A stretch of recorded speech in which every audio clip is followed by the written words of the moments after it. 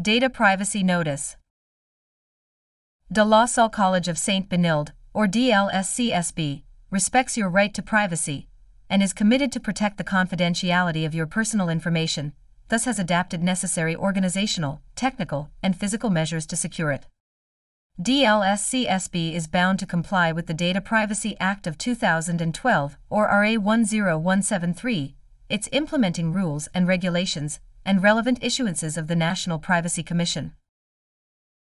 By participating in this video meeting, conference, or webinar, you are consenting to our collection and use of information, including recording, in accordance with this privacy notice. Information is also processed via video conferencing platform Zoom. Please refer to their privacy policy at the website.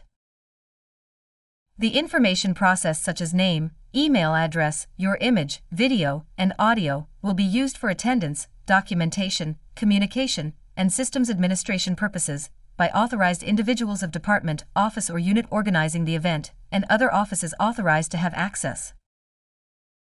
We also use the information gathered from you for abuse prevention and privacy protection. DLSCSB shall only retain the said personal information until it serves its purpose, after which it shall be securely disposed of.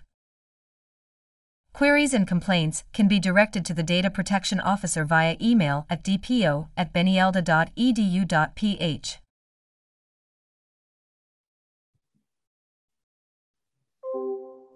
So let us all remember that we're in the holy presence of the Lord.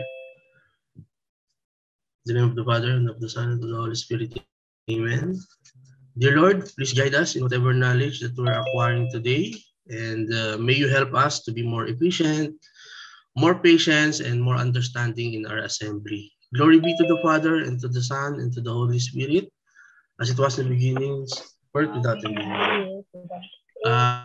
Saint John Baptist de La Salle, pray for us. Saint Benilde Romanson, pray for us. Leave Jesus in our hearts forever. Forever. Thank you. So please remain, guys, for the national anthem.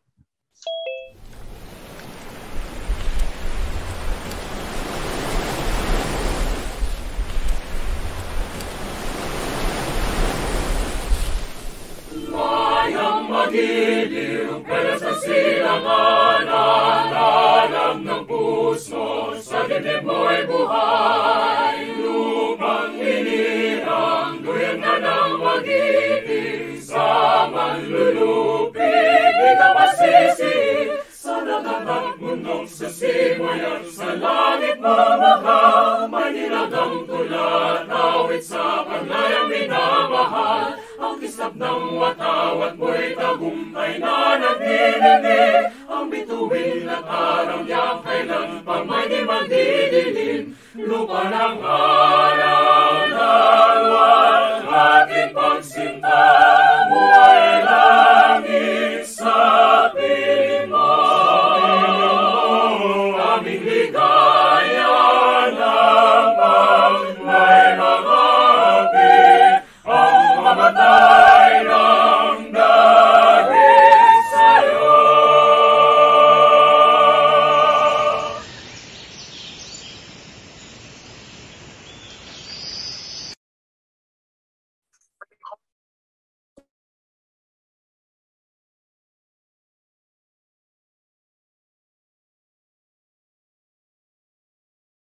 Good morning, good morning. Mag-screen share na po si Sir. So,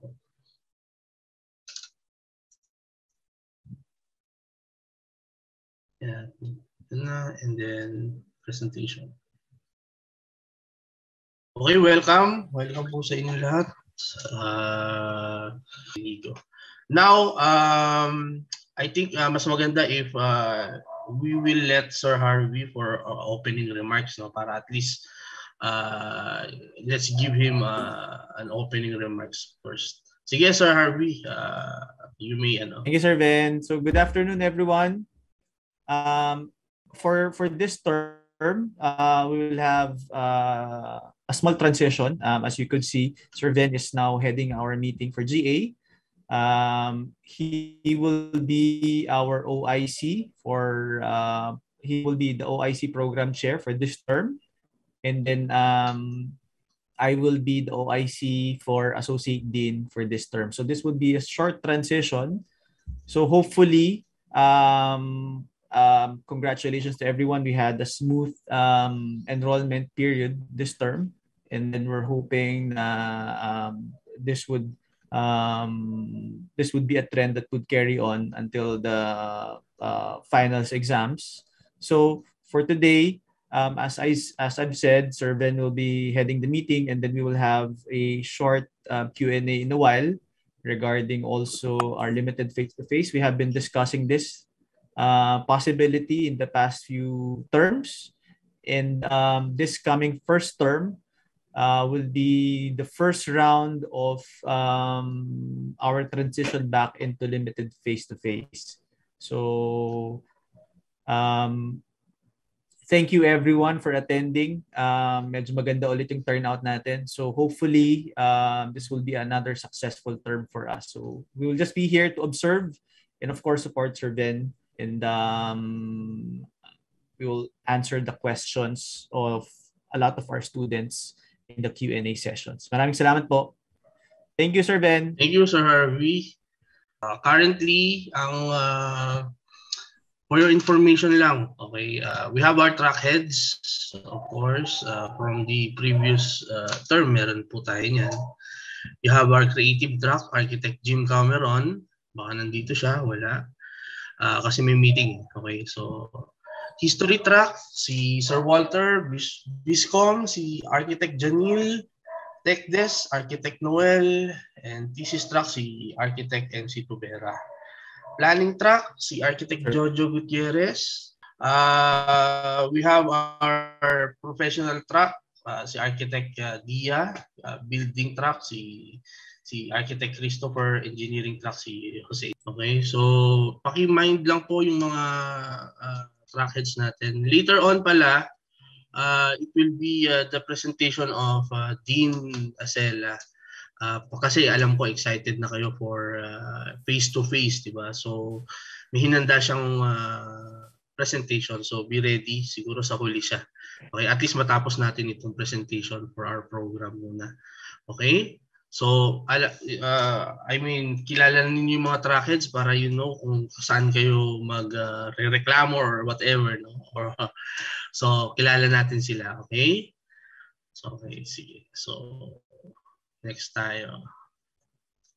We have our academic advisors for TT, si Architect Noel, sa mga seniors yan. Okay? And yung 118 simula A to F.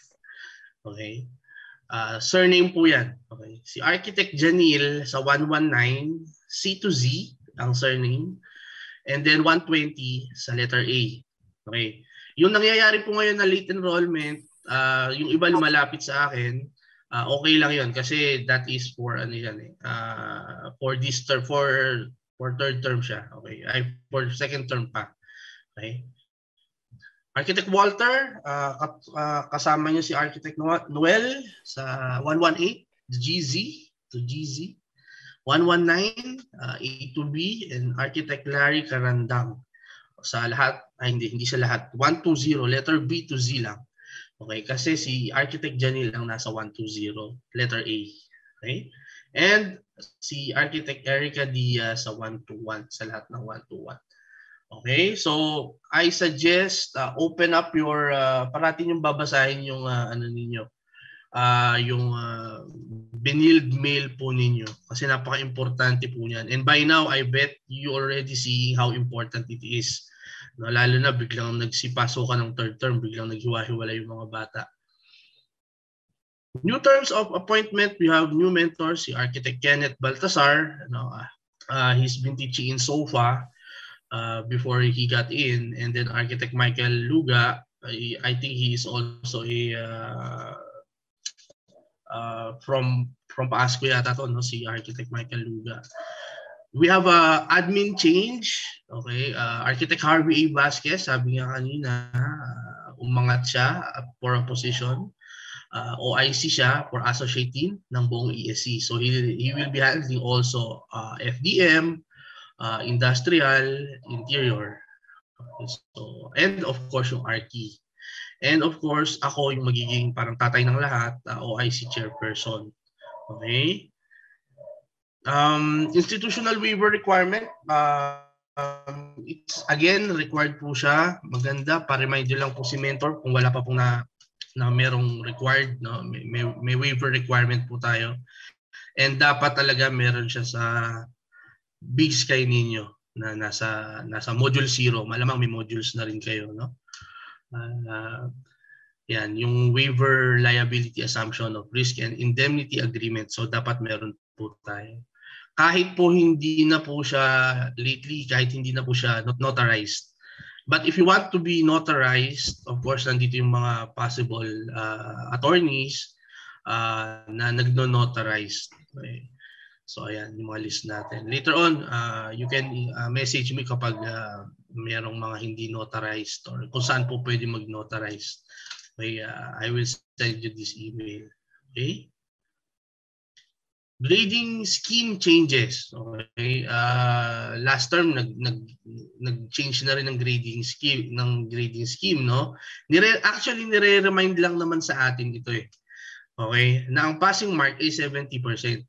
Ibig sabihin zero-based po siya. Nakalagay po diyan zero-based cumulative grading system. Kasi right now wala na po tayong tinatawag na midterms. Okay, so finals na lang po tayo. Pero you have the right to know your grade pagdating ng 7th week o yung midterms. So pwede nyo pong kausapin si mentor. Sir, ano pong grade ko ngayong midterms? O kung alam nyo po, nababagsak kayo at medyo dehado. Okay? Therefore, we can siguro galingan natin on the second half of the week 8 to 14. Di ba? So, paano nyo ba malalaman? Paano nyo ba kinakalculate yung grade niyan? Guys, ganito ha. Kung kunwari over 20, okay. Kunwari over 20 siya, ano ang passing grade ng 20? 10 ba? Hindi. Okay? Ang passing niya, or ang 70% ng 20 over 20 is 14. So, dapat po makascore kayo ng 14 over 20. Okay, so yung 14 over 20 is just a 1.0 grade kasi 70% po siya. Paano po ginawa yun? Simple, 14, divide mo lang sa 20, lalabas dyan, 0.70 eh. Di ba? Tapos times mo sa 100. So, kaya sinabi natin zero-based po ang grading niya. Okay? Kaya po ganito dahil po college na po tayo. Okay, kasi hindi po pwedeng 60 base or 50 base dahil pang ano po yun eh, pang mga K-12 lang po yan. Okay?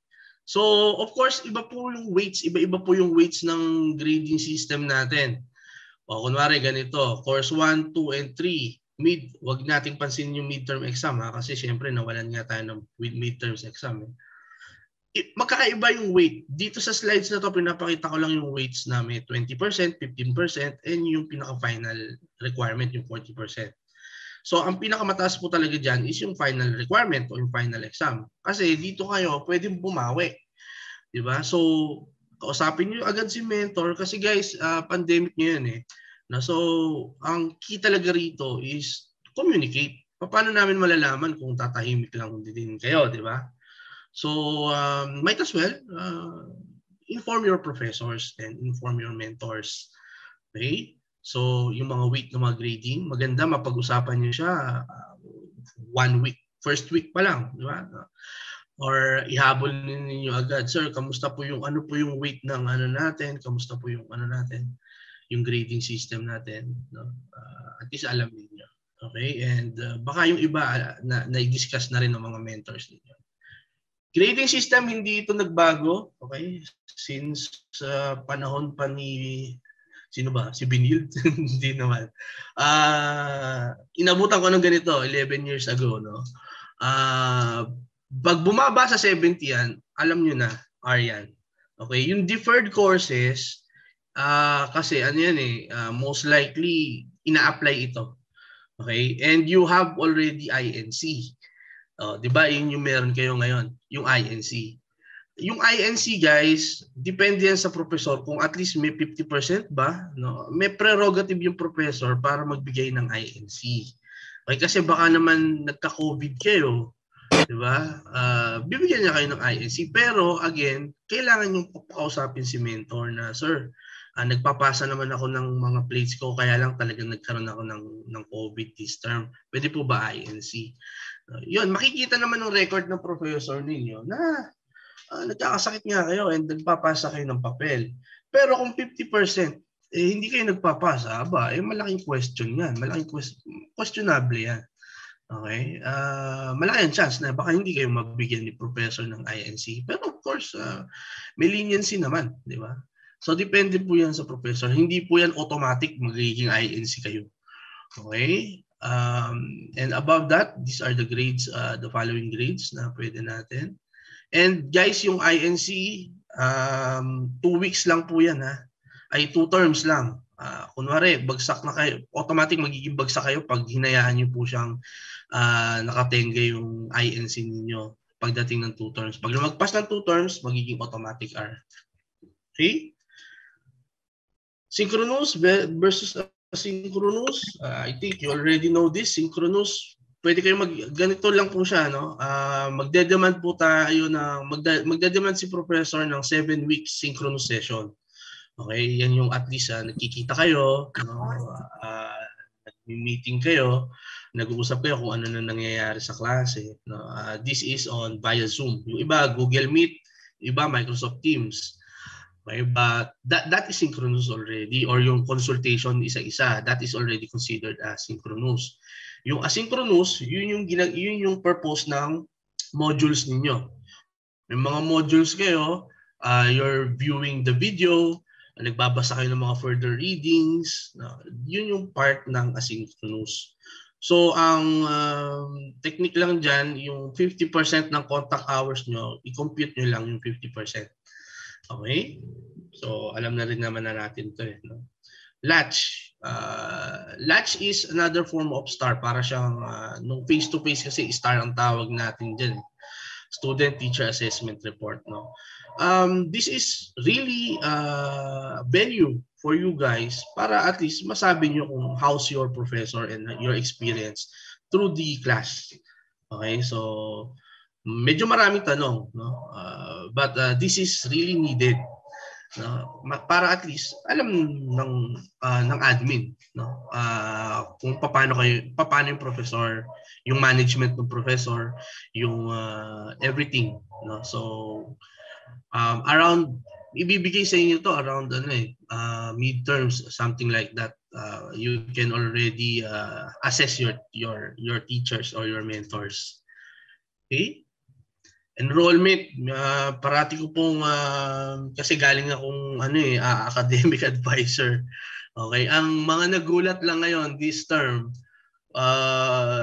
let's accept the fact na yung mga 1-to-1. Okay, 1-to-1 guys, dati kasi nung first and second term, talagang block sila eh. Eh ngayon, hindi na po kayo block 1-to-1. Okay? Always check your SIS for any announcements o yung apps 1.binild, di ba? Nandun po lahat ng mga announcement. Number 2 is always check your binild mail. No? Hindi niyo po kasi alam, baka naman may nagme-message na sa inyong professor. No? 1-to-1, di ba? Some of my kids sa TOEIC 1, hindi pa alam kung saan mag-join. Sina-search nila yung TOEIC, for example. Ang lumalabas lang yung isang TOEIC code na luma na kasi hindi nila binasa yung email most likely. So again, I remind you po, no, these are all important. Pakilagay na po sa iPhone or sa iPad ninyo yung binild mail, isama niyo na po yan para pag any updates, di ba, constantly nababasa ninyo, wala po problema, madali lang po yan. Okay, and please do enlist on time. Okay? Now, pagdating po ng enlistment, yun po yung unang-unang step eh. Okay? Kunwari, I missed my enlistment. Okay? Sir, na-miss ko yung enlistment eh. Kasi dahil ganito, dahil ganyan. Asan ka ngayon ng online adjustment? Meron pa tayong online adjustment. Sa online adjustment ngayon, dun ngayon nagkakaroon ng parang enlistment din yan. Pero most likely, dito na kayo namimili ng section. Sir, wala pa po akong section, wala pa po akong ano. Sa online adjustment po yung ginagawa. Kasi ang technique niyan, ginagawa po muna lahat ng sections.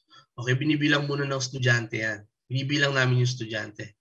Okay, so again, by online adjustment, dun pa lang kayo makakapaglagay ng sections. Okay? Pagdating ng late enrollment, yun yung mga late enrollment ulit, di ba? Sir, kailangan po ba late. And of course, you have again your, yung kunwari, mga hindi pa nakapagbayad or ganyan. Some of you are already messaging me. Pwede naman. No? Kaya lang, syempre, malaki ang chance na hindi na kayo mapapagbigyan sa mga sections. Kasi most likely, tira-tira na lang yun. Di ba? Some of you already alam kung saan hahanapin, kung saan po ba nakikita yung online and yung closed sections. I really suggest to consult with your academic advisor. Malalaman po nila kung kasi sila lang po ang nakaka-access eh. Kunwari sinabi ni mentor na consult with your academic advisor at alam niyo na 118 kayo. Okay, so you search for the SIS kung sinong academic advisor yung kanina, kung sino yung sa 118 yung pwede, ano yung apelyido ko, starts with letter Q for example, di ba? Lalabas doon kung sino. Okay? And of course, yung payment niyo, do not forget to send proof of payment sa finance kasi paano nga naman nila malalaman kung nabayaran na yan, kung nabayaran niyo yun, kung wala kayong proof of payment. Okay, mas maganda, meron kayong proof of payment. Okay, and that is yung tinatawag natin yung, of course, yung SER yun, at saka yung resibo sa bangko. Yung iba, screenshot na lang, pwede nga eh. Okay? C-break will be on every Friday po yan. Okay, to 11 to 2, kaya nag-meeting po tayo ngayon. Short meeting po muna.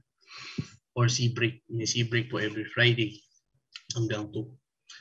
If ever you have questions po, you have your Binild Hub. Kunwari, parang gawin nyo ng Google to. Diba? Kunwari, may tanong kayo about scholarship. Yan. Saan po kami dediretso? So, i-type nyo lang po siya dyan sa Binild Hub na website. Then they will help you. Kung wala man, diba? Wala man, sir, wala po nagre-reply sa Binild Hub eh. O, edi tanungin nyo si chairperson, which is ako. Okay, then we can answer your queries.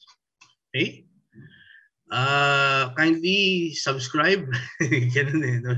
Pin-login eh, no? Our YouTube channel, may Binild Arc po tayo. Ayan po. You have the link already. I will send it to you if you want. No? Just email or message na lang ako sa FB. Para alam niyo kung saan makikita itong Binild Architecture. Madali lang yan. Search nyo lang sa YouTube. Makikita nyo yan. Okay. Binild Wellbeing Center sa SDA campus. Okay. Kung meron man kayong nararamdaman sa puso, sa damdamin ninyo, di ba? Or physical. Parang ito yung guidance counselor kung K-12 kayo, di ba? Pero tinatawag natin siyang well-being. No? So yung BWC, pwede kayong magkaroon ng counseling. Free po ito. Okay? So ito yung link niya. Nandiyan siya sa personal counseling. At kung may gusto po kayong i-refer na someone na sa tingin nyo kailangan. Kunwari lang someone told me na ayaw na niyang mabuhay sa mundong ito. Parang ganon. Mahirap talaga, no? Pag gano'n na ang usapan. You cannot control kung anong pwede mong sabihin. So might as well consult with a counselor and refer him or her. Pero discreet naman ang guidance counselor natin. Kaya do not worry. Okay? So this is the BWC. Okay? Ayan na rin yung niya, yung QR code just in case. Pwede yun na rin silang i-QR code. They will reply naman agad. And what we have here is Saga. So kilala nila na yan. Dodds, you may want to plug right now.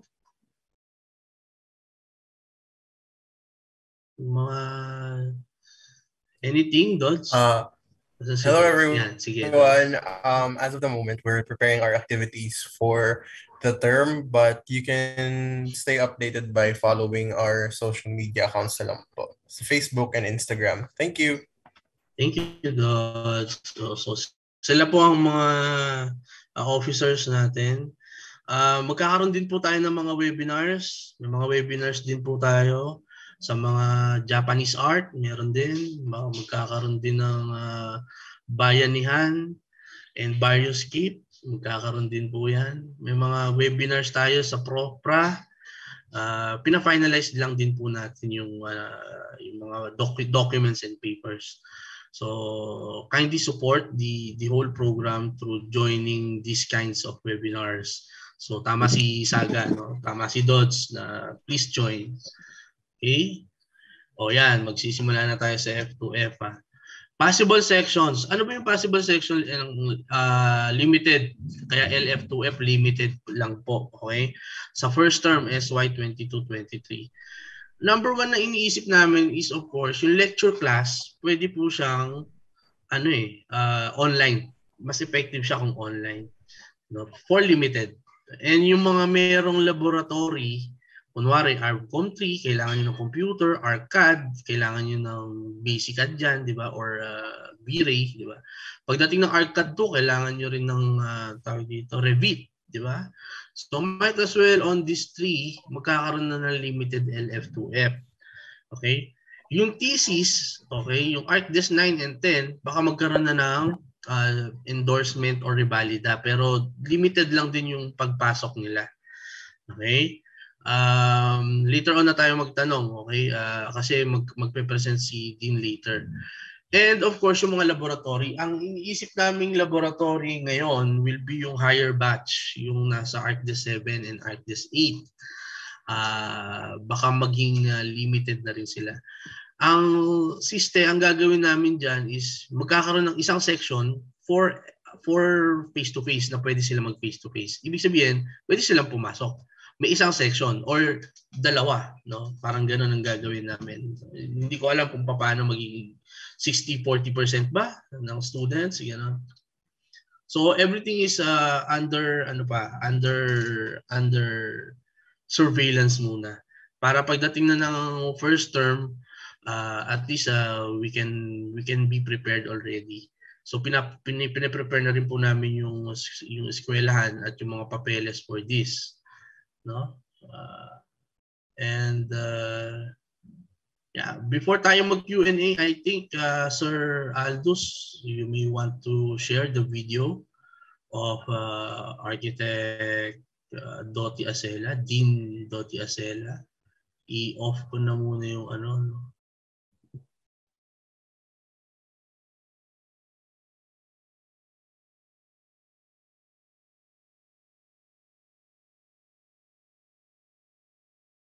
And good afternoon or good morning, it's still 11 o'clock.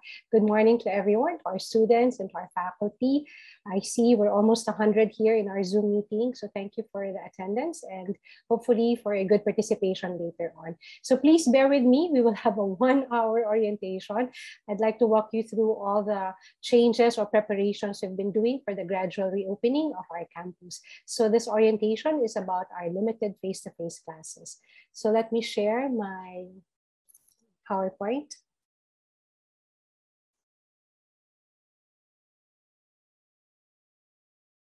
Okay, can everyone see? Okay. As you all know, we're already doing the limited face-to-face classes starting the 3rd term, but this is just offered for a very select courses, particularly with the new media and some of our arts and culture classes, and more in the AKIC building where we have our culinary arts classes. So right now we will be I think by next week, we will start our limited face-to-face classes already. So this is my presentation back in February 18, 2022, when we started doing the orientations with our different students. So this is still very relevant because we're still using all the guidelines from IATF and SHED. Okay, so they have provided us with these guidelines, and we also have field health guidelines for our students. And then I will share with you the different preparations that we've been doing in terms of safety protocols and how do we access our building, particularly SDA or the DAC campus, and how are the faculty and students participating for this limited face-to-face classes. We also have adopted the cyclical student shifting schedule as mandated by CHED, and how we're doing the enrollment schedule. So let me begin. So basically, for the past 2 years, we've been actually doing all our classes with virtual Benilde.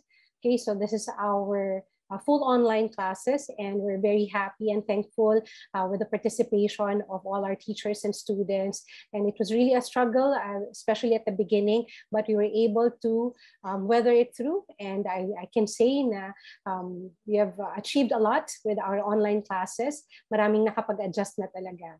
Yun. So maganda yung ating mga accomplishments. So even our capstone projects or the different courses that we're doing, magaganda yung mga outputs ng ating mga courses, even if it was really online. And then now we're moving to the limited face-to-face classes. So of course, we have to follow IATF and SHED guidelines. So when we were preparing for the third term, we were doing this as early as October of 2021.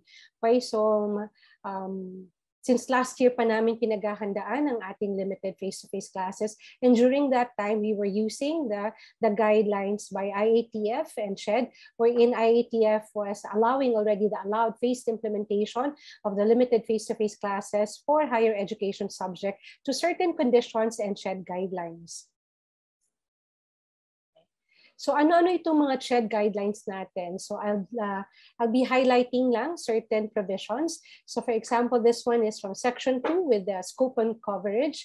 So basically it says here for alert level 1, okay, we can have the full indoor and outdoor venue capacity. If it's alert level 2, it's only up to 50% for indoor and 70% for outdoor.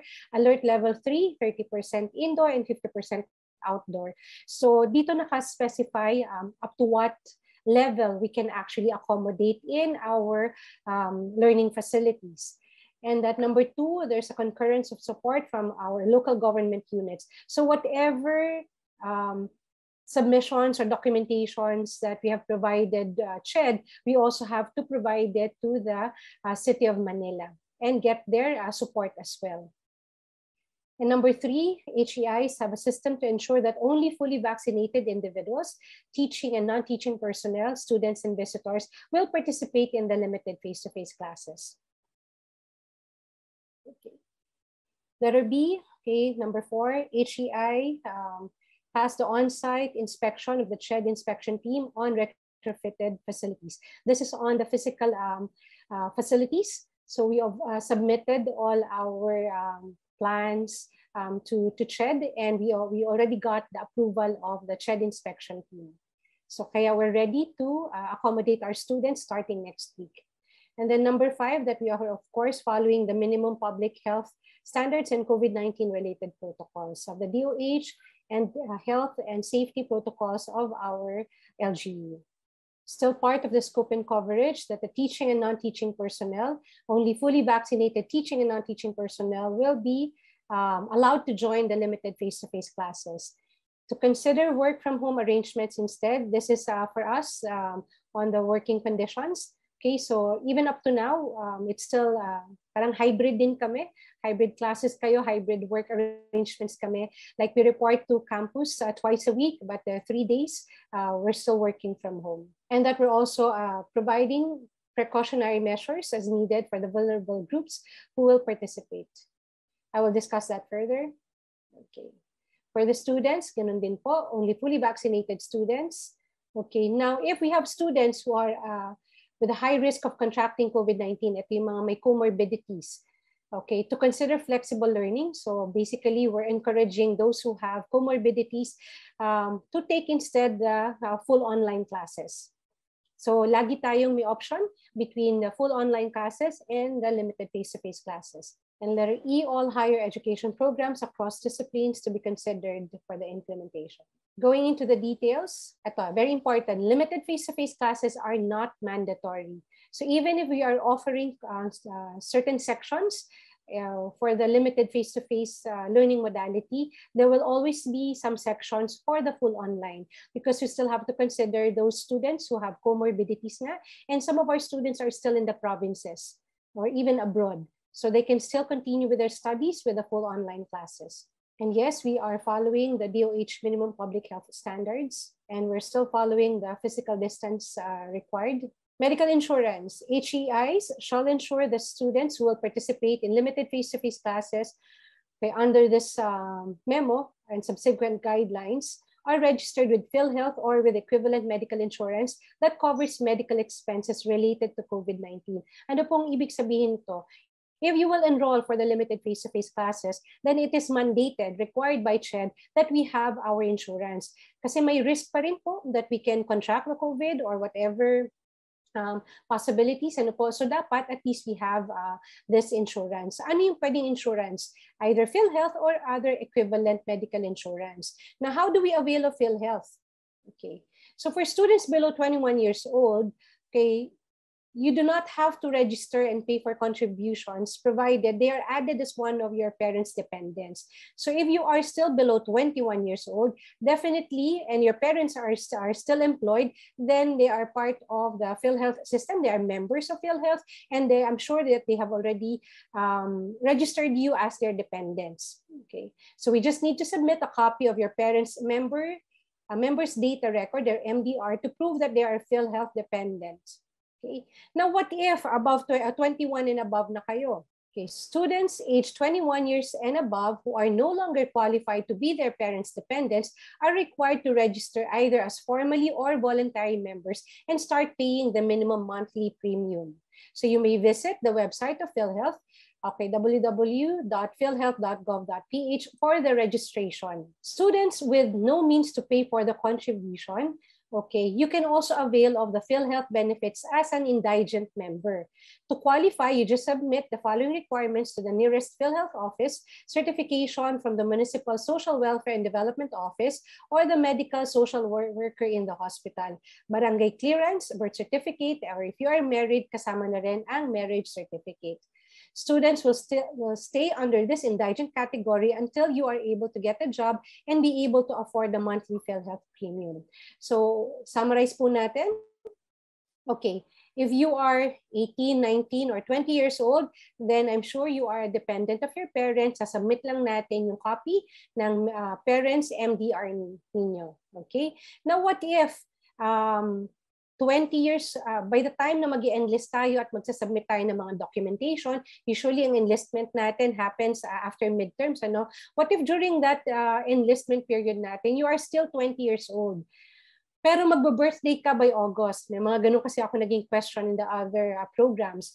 Magbo-birthday na sila bago pa magsimula ang start of classes. So by the time na magsimula ang limited face-to-face classes, they would have been 21 years old already.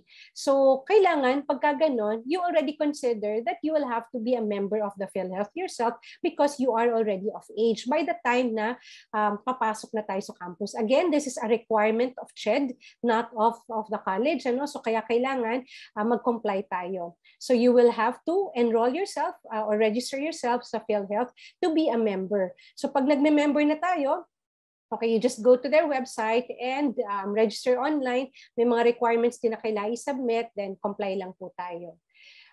Once na maging member tayo, then we will have to pay also the minimum monthly premium. So, maliit lang naman yan. But if you think na hindi pa kakayanin, okay, lalo na if you're a working student and you're also paying other bills, then you're still qualified actually to be an indigent member. Okay, may mga kailangan lang tayong ipakita dyan. So basically, dadaan tayo sa social welfare ng ating munisipyo or ng ating city government. So sa LGU natin yan kukuhain to prove na wala pa tayong kinikita. Okay, or hindi pa enough So ibig sabihin, we will be an indigent member. And then eventually, pagka natapos na tayo, nakagraduate na tayo, and we will be the regular member na of PhilHealth, then we can convert to the regular membership ng PhilHealth. Bakit importante ito? Eventually naman, lahat tayo ay gagraduates in 1 year or 2 years. Mag-graduate na tayo and we will be a member of PhilHealth. So magandang masimulan na rin natin ito. Okay po? So lalo na dun sa mga magka-capstone na, no? So kaya kailangan natin lalo na itong PhilHealth nito. So later on, we can ask questions about this. So I will proceed. So again, coming from our online learning modalities, we are now moving to our limited face-to-face classes. But it's still important to note that the college has placed systems. So parang nagkaroon tayo ng traffic light within the campus. So we have identified 3 phases, the red phase, yellow phase, and the green phase. Because we don't know what may happen. Right now, we're still in alert level 1. And hopefully, ma-ease up itong alert level 1 at matanggal na completely. But there were also some projections na because of the recent election and a lot of rallies were happening, so baka umakyat ulit, mag-spike ulit ang mga COVID cases. So we're also anticipating na what if umakyat ulit to alert level 2 or worse, it can go up to alert level 3. So any announcements of the government or even the City of Manila or even sa barangay level natin, kasi we belong to 3 different barangays in Manila, okay, we're ready to actually convert to the different phases. So ngayon, we're in yellow phase, we're actually in alert level 1. So our learning modality will be the limited face-to-face classes or limited campus access for our laboratory use. So for SMIT, for SDA actually, for the School of Design and Arts and the School of Hotel and Restaurant Management, we're offering the limited face-to-face classes. Pero sa Taft Campus, ang ating School of Management and IT, what they're doing is instead of the limited face-to-face classes, ang sa kanila naman ay limited campus access for the laboratory use. So lahat ng ito, kailangan namin isubmit sa CHED. So hindi ito basta-basta lang na ay nag-decide halimbawa si Dean Asela, sige pwede na to, o since medyo maluwag-lawag na tayo, pwede na mag-provide ng access sa laboratories natin. Hindi po. Lahat po ng ating gagawin, we need the concurrence of CHED. So lahat kailangang isubmit sa CHED and also sa City of Manila. So we're doing it really a gradual, yung title natin dyan, it's really a gradual reopening of our learning modalities and gradual reopening of campus access wherein we have to submit all our plans to CHED and Manila. So again, nasa yellow phase tayo, but we're also ready in case na biglaan tayo mag-alert level 3 ulit. Like, again, we were preparing this as early as October of 2021, and we were hoping na nung December, nag-ease up tayo to alert level 2, and we were preparing na luluwag. Pero pagdating ng January, biglang nag-spike up ulit ng lahat ng COVID cases, bumalik tayo sa alert level 3, di ba? At talagang we even had our mental health break, nagkaroon tayo ng 2 weeks na class suspensions because of the COVID spike. So we're always ready for this eventuality na kung magbabago ulit ang alert level 3, then we will just shift back to the online learning delivery natin. Okay? But we're also hopeful na eventually this pandemic will really end, and then we can now move to the new normal. We are also preparing the Binyag Blend. This is the blended learning experience and delivery, wherein we can have students in campus and also students online na pwedeng sabay na kinoconduct ni teacher ito. So we're also starting to invest in our campuses or in our classrooms where we can accommodate that kind of flexibility. Pero wala pa tayo doon, we're still testing it out.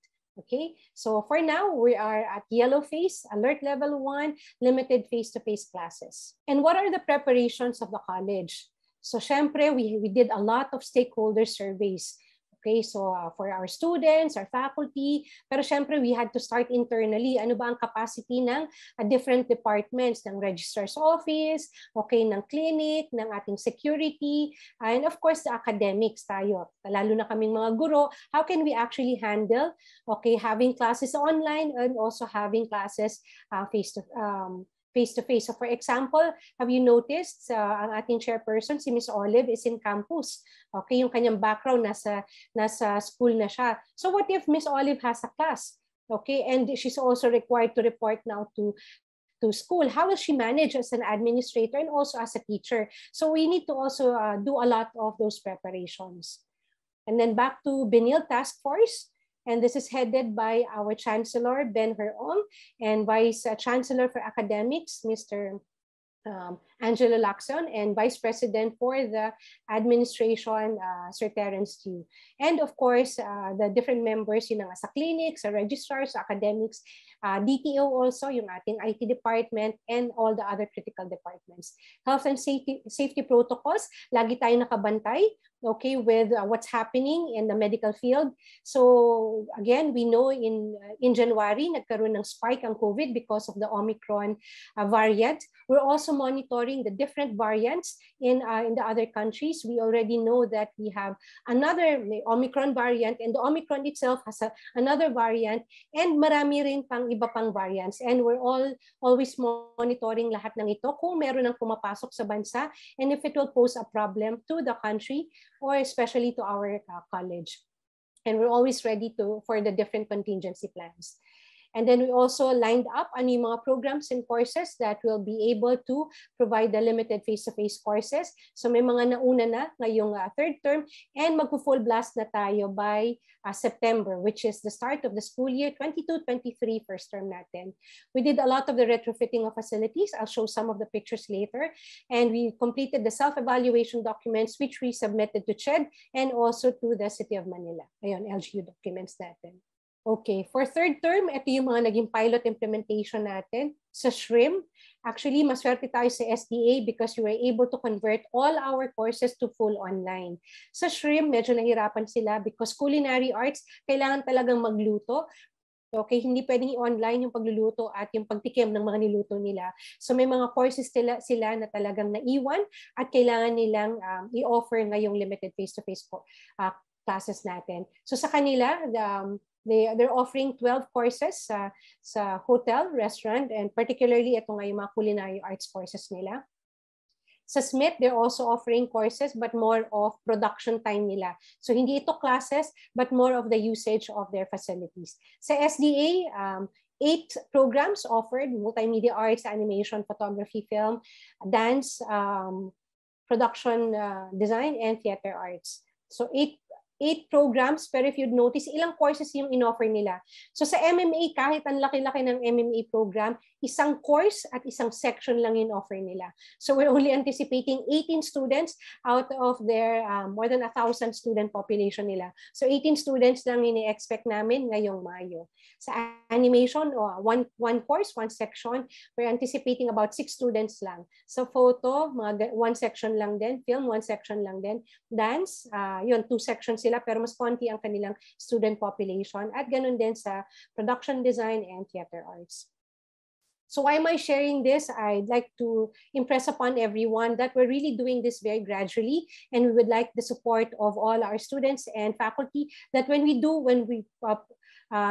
lay out all our safety protocols that we really have to follow, kailangan magtulungan tayo, full cooperation ng lahat, so that maganda yung takbo ng mga pilot implementation natin para maaprubahan tayo pagdating ng next school year. So ano-ano yung ating mga safety protocols? So again, of course, we're following school policies and guidelines as mandated by CHED, DOH, and DOLE. And we also have our health declaration form. So some of our students already requested access to SDA because they needed to get some of their things sa kanilang mga lockers. So for those of you who were able to visit already the campus, you had to fill up the health declaration form. This is digital. So naandyan naman yung QR code. You can scan that, or you can go directly dun sa website ng apps1.benil.edu.ph/hdf. And you will have to fill up itong digital health declaration form na to at least in the morning. So for example, I was in campus yesterday. So before leaving the house, I checked already, I registered and filled up the digital form, and I got this health declaration clearance. So for this day, I was cleared to enter the campus. So yung normal, tinatanong ano yung temperature mo, do you experience cough or colds or whatever symptoms, exposed ka ba sa isang COVID patient, ganyan. So it's the regular health declaration form naman. Another safety protocols, pagpasok natin sa SDA, at yung nasa tabi ng generator, okay, coming from the street, there's already the sanitation mat. And then you would see at the end, merong wash basin where we can wash our hands. So for those who are commuting or living within the area, so at least we can wash our hands even before entering the campus. But for those who have their cars, okay, so of course, dadaan siya sa driveway natin at magpa-park sa building. For the third term, libre pa po ang parking kasi konting-konti lang naman tayo. Pero pagpasok na ng first term, okay, balik na ulit tayo sa ating mga parking fees, wherein you have to purchase yung inyong mga parking, I think it's like a voucher. Before going to campus, you'll have to avail of that sa finance natin. Okay. Pagpasok natin sa ating building, so this is our SDA lobby. Okay, you will have to do a temperature screening. So normally, ang ating body temperature nasa mga 36.5, 36.8. But if you have commuted, okay, ng isang oras, medyo baka tumaas ang ating temperature, baka nag-37.6. Okay, kasi alam mo, summer na, no, mainit. So what if mainit lang naman dahil bumiyahing nga tayo? Then there will be a holding area, and the holding area is actually at the generator. So paupuin ka muna for about 5 minutes to rest until your body temperature will settle down at bumalik sa normal na usually below 37.5 naman. Okay. Pero what if, okay, mataas talaga, okay, then you will be ushered to the clinic already for isolation at titingnan natin kung kailangan pang makatanungin ka ng nurse, ano yung situation, may other symptoms ba, or baka naman after 10 minutes ay mag-stabilize na ulit yung body temperature. Okay. Once inside the campus, you would notice a lot of the signages where you can actually walk. Okay, one-way tayo, going ingress and egress natin. So entry and exit points. Ang ating mga sitting areas, may mga markings din. Okay, so we know naman the drill. It's been 2 years, so we know how it is for the public spaces. So there will be a lot of signages, and we have to follow all the signages. So these are a summary of the safety improvements that we did for the college on the operational side. So yes, we've done a lot of the additional signages, wayfinding, and safety reminders. We have alcohol dispensers for the identified rooms kung saan may mga maglilimited face-to-face classes. But of course, sa public spaces, marami yan, lalo na sa ating elevator lobby. Identified entrance and exit points, and with adjusted security manning depending on the level of operations. There will also be perimeter control linked to clinic on-campus access clearance.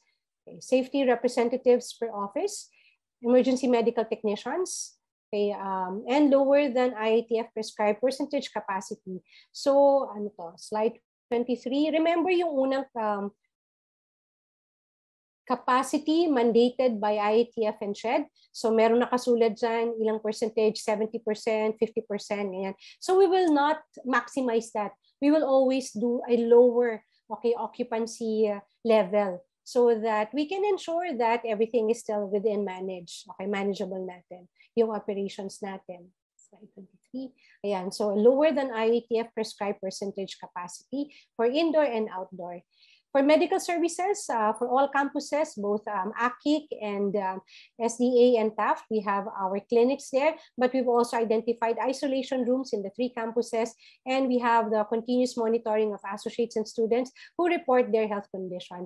I think this has been in place for the past 2 years, na kahit full online tayo, we've also been reporting to the clinic if we have, if for example, we're suspect for COVID. Okay, we've also reported our health condition to the clinic, and they've provided support. Or yung iba na talaga nagka-COVID, they've also provided support, ano yung mga kailangan gawin, at saan sila pwedeng kumuha ng mga kailangan mga clearance. And in campus, before, nung wala pang mga estudyante, even the TAF campus was actually converted to an isolation facility together with Red Cross. But ngayon na magsisibalikan na tayo sa campus natin, so of course, na-stop na itong isolation facility ng Red Cross. Okay.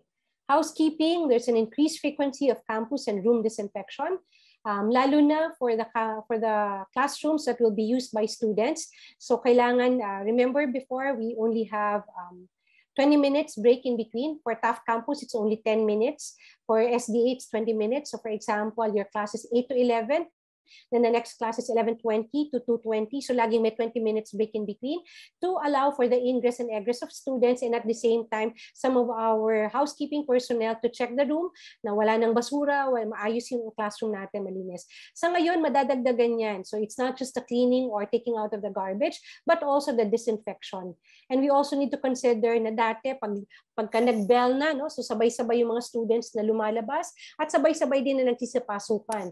So yun yung ating part ng consideration natin in terms of the mobility within the campus. We need to ensure na kahit na nandun na tayo sa loob ng campus at papasok o lalabas tayo ng mga classrooms natin na hindi tayo magsisiksikan, we will still follow the social distancing required.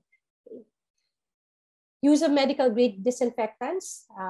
We're using yung mga disinfectants with longer efficacy. Nakasulat yung brand dyan sa seal. Color coding of cleaning tools to avoid cross-contamination. Iba yung ginagamit sa banyo, iba yung ginagamit sa mga classrooms natin. We're also using the easy fog machines and the UVGI room sterilizers, okay, to disinfect the classrooms. Logistics and associate services, ito yung in-offer natin sa ating mga staff. Okay, lalo na nung kakastart pa lang ng COVID and there were no public transport, so we had to provide shuttle services for associates. But now we have fully running ang ating mga public transport, so hindi na natin i-offer itong mga shuttle services. And we also provided some boarding accommodation for associates and selected contracted personnel, particularly yung ating mga registrar personnel, kasi kahit na nung COVID, tuloy-tuloy pa rin yung transaction, of course, ng enrollment, enlistment, payment, graduation at lahat. And all our documents are still really on the printed version, hindi pa lahat online kasi biglaan nga itong pandemic. Ano? So we're still transitioning our documents to e-format. So kaya karamihan sa mga registrar's office natin had to actually live within the area. Kaya nag-provide din tayo ng mga accommodations sa kanila. So talagang inasikaso ng BNILD ang ating mga associates in the past 2 years during this pandemic. Okay. Engineering measures, we're providing hand washing station in strategic locations. So katulad nga nung pinakita ko kanina, nasaan na yun? Slide 20, I think. Okay, so sa dulo, merong biglaan, nagkaroon ng lababo dyan for hand washing. For the different floors of SDA, marami naman tayong toilet facilities at marami naman tayong facilities for hand washing. So hindi na kailangan dagdagan. But for the Taft campus, kasi ito yung ating mga lumang buildings, so naglagay talaga sila ng mga additional hand washing stations. There's also an improved ventilation in comfort rooms. So sa comfort rooms ng SDA, this is fully ventilated naman. Malaki yung mga toilets natin at may mga bintana, malaki rin yung pintuan. Kumbaga. But for Taft campus, maliliit ang mga banyo doon. So they had to also improve on the ventilation of the comfort rooms doon sa mga specific locations na yan. We also installed some air purifiers for different rooms na gagamitin ngayong third term. Again, this is based on the very stringent protocol given to us last 2021. Pero ngayon, medyo lumuwag na tayo. Isa dun sa mga stringent protocol na ito was the zero recirculation for the centralized air conditioning system. So let me explain this. I'm an architect by profession. So explain ko lang in layman's term. Okay. So for us, sa campus natin, STA is actually fitted with a centralized air conditioning system. So once na i-turn on natin ang aircon, it's the whole building actually na naka-on ang aircon. So centralized yan. So ibig sabihin, may ducting tayo na umiikot sa buong building natin, providing that cold air. So saan galing yung cold air na yan? So nagsisimula yan with an outside air, okay, at may air damper doon. Okay, ibig sabihin kahit partially medyo nalilinis na yung hangin na kinukuha mula sa labas. Okay, partially. Okay, and then papasok yan doon sa main duct system natin.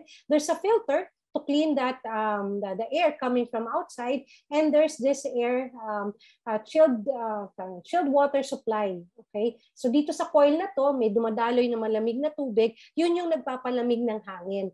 So kung kahit na summertime mainit yung hangin na galing sa labas, the outside air, pag dumaan dito sa coil na ito, it will now be chilled air, okay, or cold air. And then may fan sa loob, and it will be distributed sa iba't ibang spaces natin. So whether in the offices or in the classroom.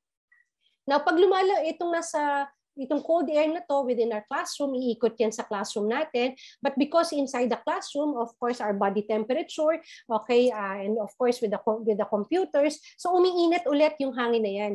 Okay, pag uminit yung hangin na yan, babalik siya dito sa return air, okay, na ducting na ito, and then papasok siya ulit dito sa system, sa filter, sa coil, and then sa fan, palalamigin ulit, and then bubuga ulit sa kwarto natin.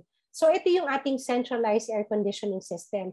But with the COVID situation, ang nangyari, there was a danger na baka yung umiikot na hangin, baka may COVID, okay, may mga bacteria and virus, ano. So what was required of us was the zero recirculation for the centralized air conditioning system. So hindi na pwedeng ibalik yung hangin. Okay, so what we did was to close this particular ducting system na ito, and we just had to get all the time air from the outside. Okay, para bago ng bago. So this was how stringent the requirements of IATF in SHED, okay, back in 2021. And we had to, of course, comply. So yung mga magkaklase ngayong May until July, we had to provide itong zero recirculation dun sa mga particular classrooms na ito. So ano-ano yung mga classrooms na yan? Okay, hindi naman yung buong SDA building. So because identified namin ano-ano yung mga programs na magpo-provide nitong limited face-to-face classes, so we just had to provide retrofit air conditioning system sa 6th floor, sa 5th floor, 10th and 11th. And it's also very costly yung retrofitting nito ng air conditioning system natin. But good thing, ayos natin yan. Kaya naman nakakuha na tayo ng approval from SHED that we have retrofitted our facilities. So may go signal na tayo from SHED to conduct our limited face-to-face classes. And this is based on the stringent guidelines of SHED. Pero ngayon, dahil bumaba na ang COVID situation natin, ang mga cases, so medyo lumuwag, but still, we are mandated to follow for this third term, okay, yung stringent policies. Okay, access for the SDA campus. So we actually have 3 access points. So ito yung main access natin. So nandito yung generator where we enter kung nag-commute tayo. If you're bringing your car, then you access it through the driveway, and then nagpa-park tayo sa building natin. And then on the left side, meron pang mga side access points tayo. Ito yung sa MCAD. Okay, nakakadaan ng students dito. On the left side, I think it's just the associates who can access this gate. Okay, so hindi pwede dito ang estudyante. So ngayong May, ang gagamitin lang natin ay ang main access point natin or main entry natin, which is along the PO Campo. So both for the pedestrians and for the car access. So nakalagay naman na dyan ang flow natin, ano? Okay, for ingress and egress. And again, this is my presentation to our students who were availing of the limited face-to-face ngayong May. So I had to provide theater, ang dance, and while they're doing their classes dito sa mga laboratories nila, sa mga hallways, we actually provided mga lunch areas nila. Because during this time, ang sabi ni Ched, bawal pang mag-share ng pagkain. Okay, and we couldn't also open the cafeteria during that time. So ang requirement namin sa aming mga students ay bring your own baon, and we will just eat dito sa mga hallways natin. So nag-ready na rin kami ng mga tables and chairs. Pero right now, we were able to negotiate with Kitchen City. Ito yung ating concessionaire for our cafeteria. So they're operating already sa 12th floor. So pagbalik nyo by September, open naman na yung ating cafeteria sa 12th floor. This is the 6th floor, the dance studios. So ito bibilisan ko na lang because this is for the other programs. Okay, MMA and also ang film. Okay, magka-class sila sa 10th floor. And then also sa 11th floor and 14th floor. Now, we also did our social distancing requirements. So may mga static distancing parameters. So ang nakasulat doon dapat 1.5. Okay, so lumalabas dito, if you'd notice, between person to person, nasa 1.6 meters pa nga yan. Okay, so even bigger. So there's this effective physical distancing between students and the faculty. Kaya ito yung ina-establish natin in the classroom setup natin. And we also have the dynamic distancing parameters. We have courses for the live arts. So for example, dance class. So hindi lang naman sila nakatayo, ano? So talagang continuous yung movement nila during the class. So we also established na yung kanilang social bubble or yung kanilang required spaces ay bigger. So mas malaki yung kanilang requirements. We provided for them 4 meters so that they can really move about sa kanilang mga dance studios. So for example, this is for the theater arts. Bakihan ko lang, ano? So kailangan din namin ipakita, no? So even on the theater, if they're doing their production classes, na there will always be that social distancing on the stage and even backstage or even sa audience side. This is for the scene shop on the 5th floor. This is for the dance studios. Ito yung sinasabi ko na mas malaki yung required nilang mga required social distancing. This is for multimedia. Okay, so yung mga computer laboratories nila, okay, I will just share with you. Okay, like this one. Sa MMA, magkakatabi yung kanilang mga computer tables. Okay, so wala yang 2 meters apart. So kaya ang kinailangan namin i-identify is that to achieve the required social distancing, may isang computer table na hindi magagamit. Okay, so kaya may table 1 will be used by student, table 2 wag mo nang gamitin, then the table 3 will be used by the student. This is for the MMA computer lab na masikip sila medyo dyan. So ganun din dito. Pero for the animation, mas malaki yung kanilang classroom. So, MMA. This is animation. So, sa animation, so kahit na mas malaki kasi yung classroom nila, okay, yung kanilang table mismo can already provide that 1.5 or even 2 meters social distancing.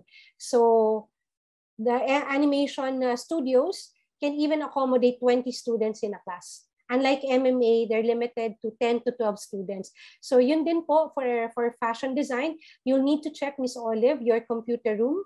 Okay, I think you have 1 computer laboratory. How big is it? Can you accommodate the 20 students given the required social distancing? Okay, digital dark room. So, bilisan ko na dito. How can a faculty participate? Sino yung mga pipiliin natin na magtuturo sa limited face-to-face classes? The faculty should be fully vaccinated or meron siyang fit-to-work medical certificate. Ito yung para sa mga immunocompromised or MARP, ibig sabihin ay most at-risk population. Ito yung mga with comorbidities or high-risk pregnancy. Must be registered in PhilHealth and or medical insurance. So for our faculty naman, because we are employees of BENILD, lahat naman po kami ay may PhilHealth. So covered na kami dyan. For students, ano yung mga requirements? Ganun din. Fully vaccinated. If you have MARP or you are part of the most at-risk population, then you need a medical certificate saying that you are fit to participate.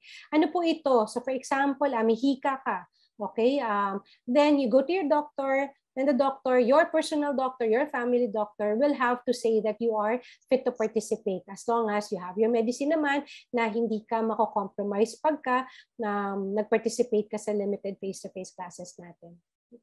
So hindi pwedeng yung doctor ng school because hindi nila alam yung buong medical history ninyo as baka matagal, no? Grabe na yung inyong comorbidity. So it's really coming from your family doctor.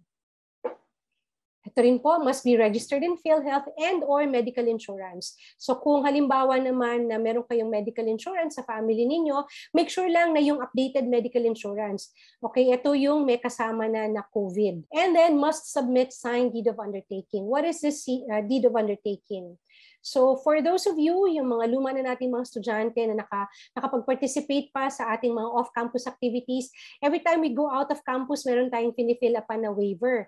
Po, na sinasabi natin na you are doing this voluntarily and that you all know yung requirements and also the risk involved dun sa mga off-campus activities natin. Ganun din ito. Ang difference lang naman, this is actually in campus. Pero what are we saying here? Medyo mas mahaba lang. Ano? We had to go through sa legal side. We had to check with our lawyers kung paano natin to. This is very important, so please bear with me. I will have to read the whole thing. So undertaking, assumption of risk and waiver. So this is for students 18 years old and above. So ibig sabihin, pagka 18 years old, of age ka na and that you can sign as a student, but still you will need the concurrence of your parent or your guardian.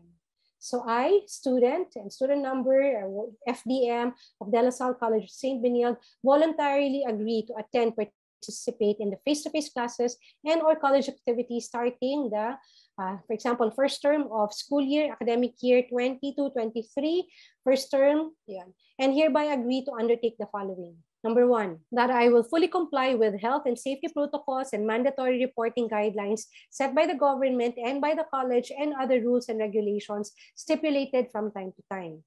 So we're always monitoring, baka may mga bagong guidelines na nilalabas ang IETF at saka ang CHED. Number 2, that I'm fully vaccinated and preferably boosted against COVID-19 as defined and determined by the Department of Health and or City of Manila. So itong undertaking na to, this is for the third term. So I don't know kung pagdating ng first term, babaguhin nila na kailangan, kasi nakasulat dito preferably, ano? So baka by that time, kailangan sabihin na hindi na lang preferably, but that you are also boosted against COVID-19. Of course, we're also waiting kung ano ang provisions ng DOH para sa ating mga booster shot. So ako, for example, before election, I tried to get my second booster shot only to be rejected. Sabi sa vaccination sites na wala pa daw announcements kung pwede na kami mag-avail ng second. Kasi nakuha ko na yung first booster shot ko nung December and I was hoping na after 5 months I can get my second booster shot. Pero sabi sa vaccination sites, hindi pa daw pwede. So I'm also waiting dun sa announcement ng DOH. Number 3, that I am covered by PhilHealth, either direct or indirect member with updated contributions and or with an equivalent active medical insurance which covers COVID-19 related expenses. So ito yung na-discuss ko na kanina. Number 4, that I have submitted the school health services medical record, ito po yung clinic natin, to the Center for Health and Medical Services upon admission to the college. So meron kasi tayong, lalo na yung mga frosh natin, well, when you started with the college, meron tayong finifill up na medical record and that we submit to the clinic. Yung sa mga hindi pa nakakasubmit, make sure na na-submit na natin or ma-update natin. Yun. So in case of non-submission, please coordinate na with the clinic. Number 5, that I am not considered part of the most at-risk population. Okay. However, if I am with such health conditions, I will coordinate with the clinic through email for further evaluation of eligibility to participate in limited face-to-face classes, and I will submit, if necessary, a certificate of fit to participate in the limited face-to-face classes from my attending physician. Ito po rin na-discuss ko na supposedly, okay, you are not part of the MARP, but if you are, then you will have to submit sa clinic yung inyong fit to participate na certificate and that the nurse or the doctor will of course evaluate your eligibility. Number 6, that I will regularly self-monitor for signs and symptoms of COVID-19 through the online Benilde Health Declaration form. Okay.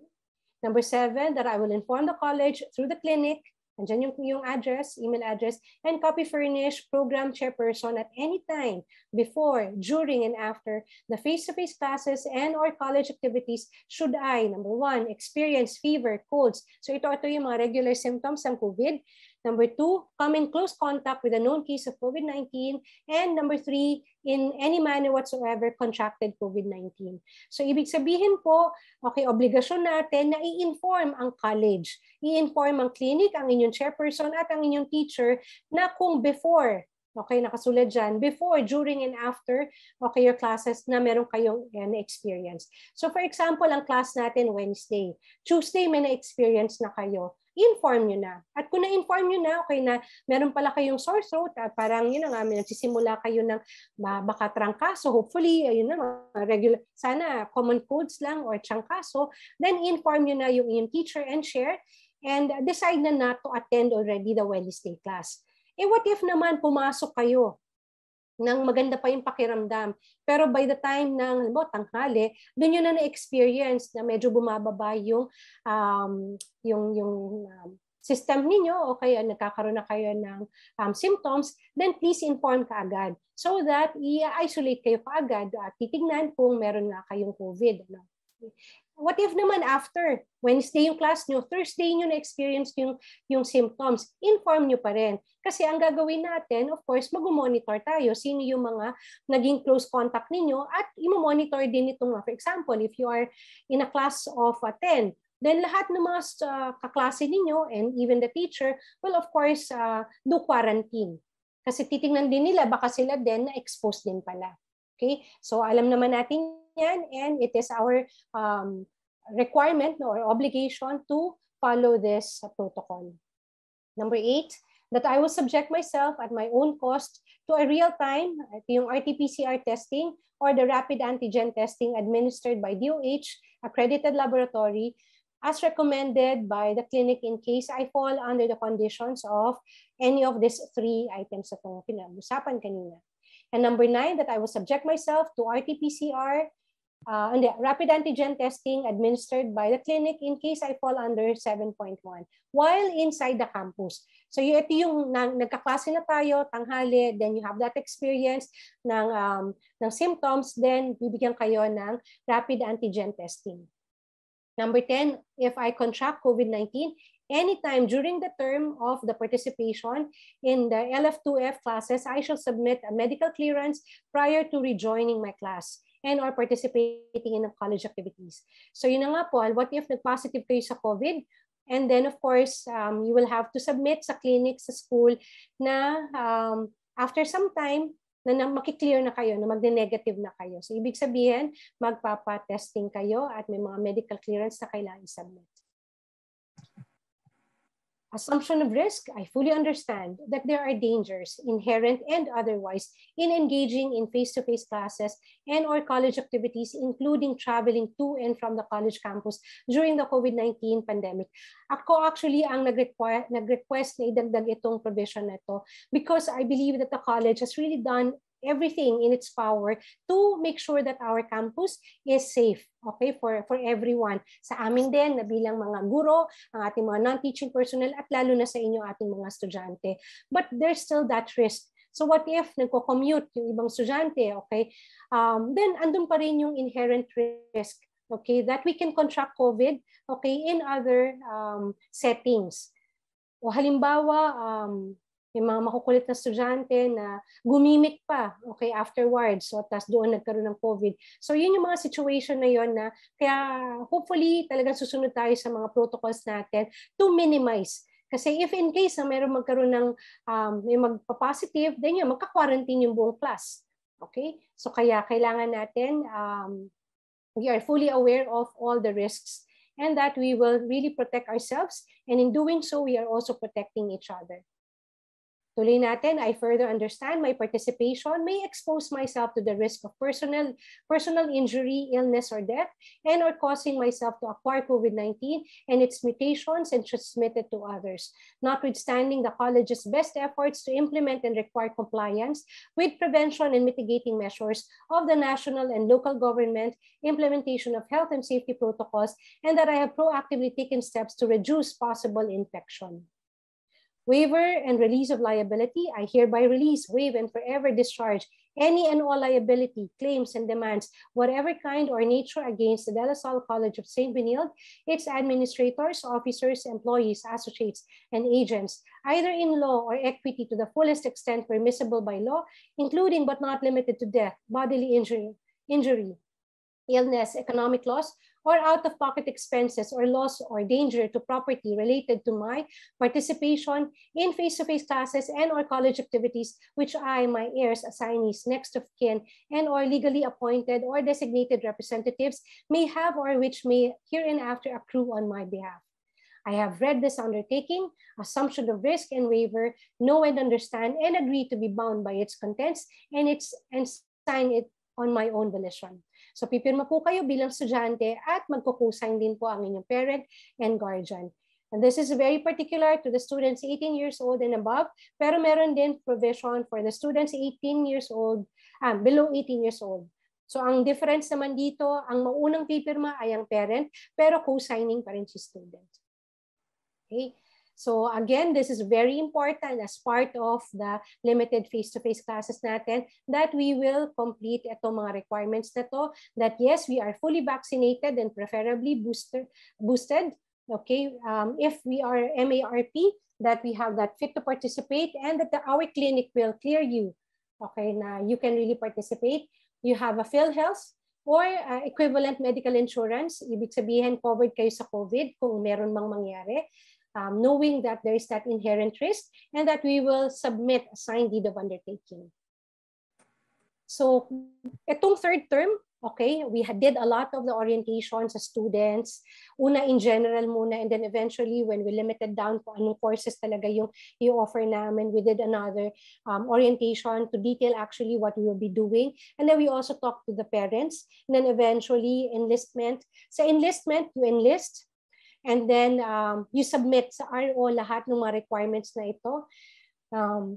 Yung iba nag-submit pa ng copy ng PhilHealth. Hindi naman kailangan. Kasi basta nakasulat naman na sa deed of undertaking natin that you are covered, that you are vouching that meron kang medical insurance, hindi mo na kailangan i-provide yung copy ng PhilHealth mo or ng insurance mo sa school. You're just saying that you have your own, that you are covered against COVID.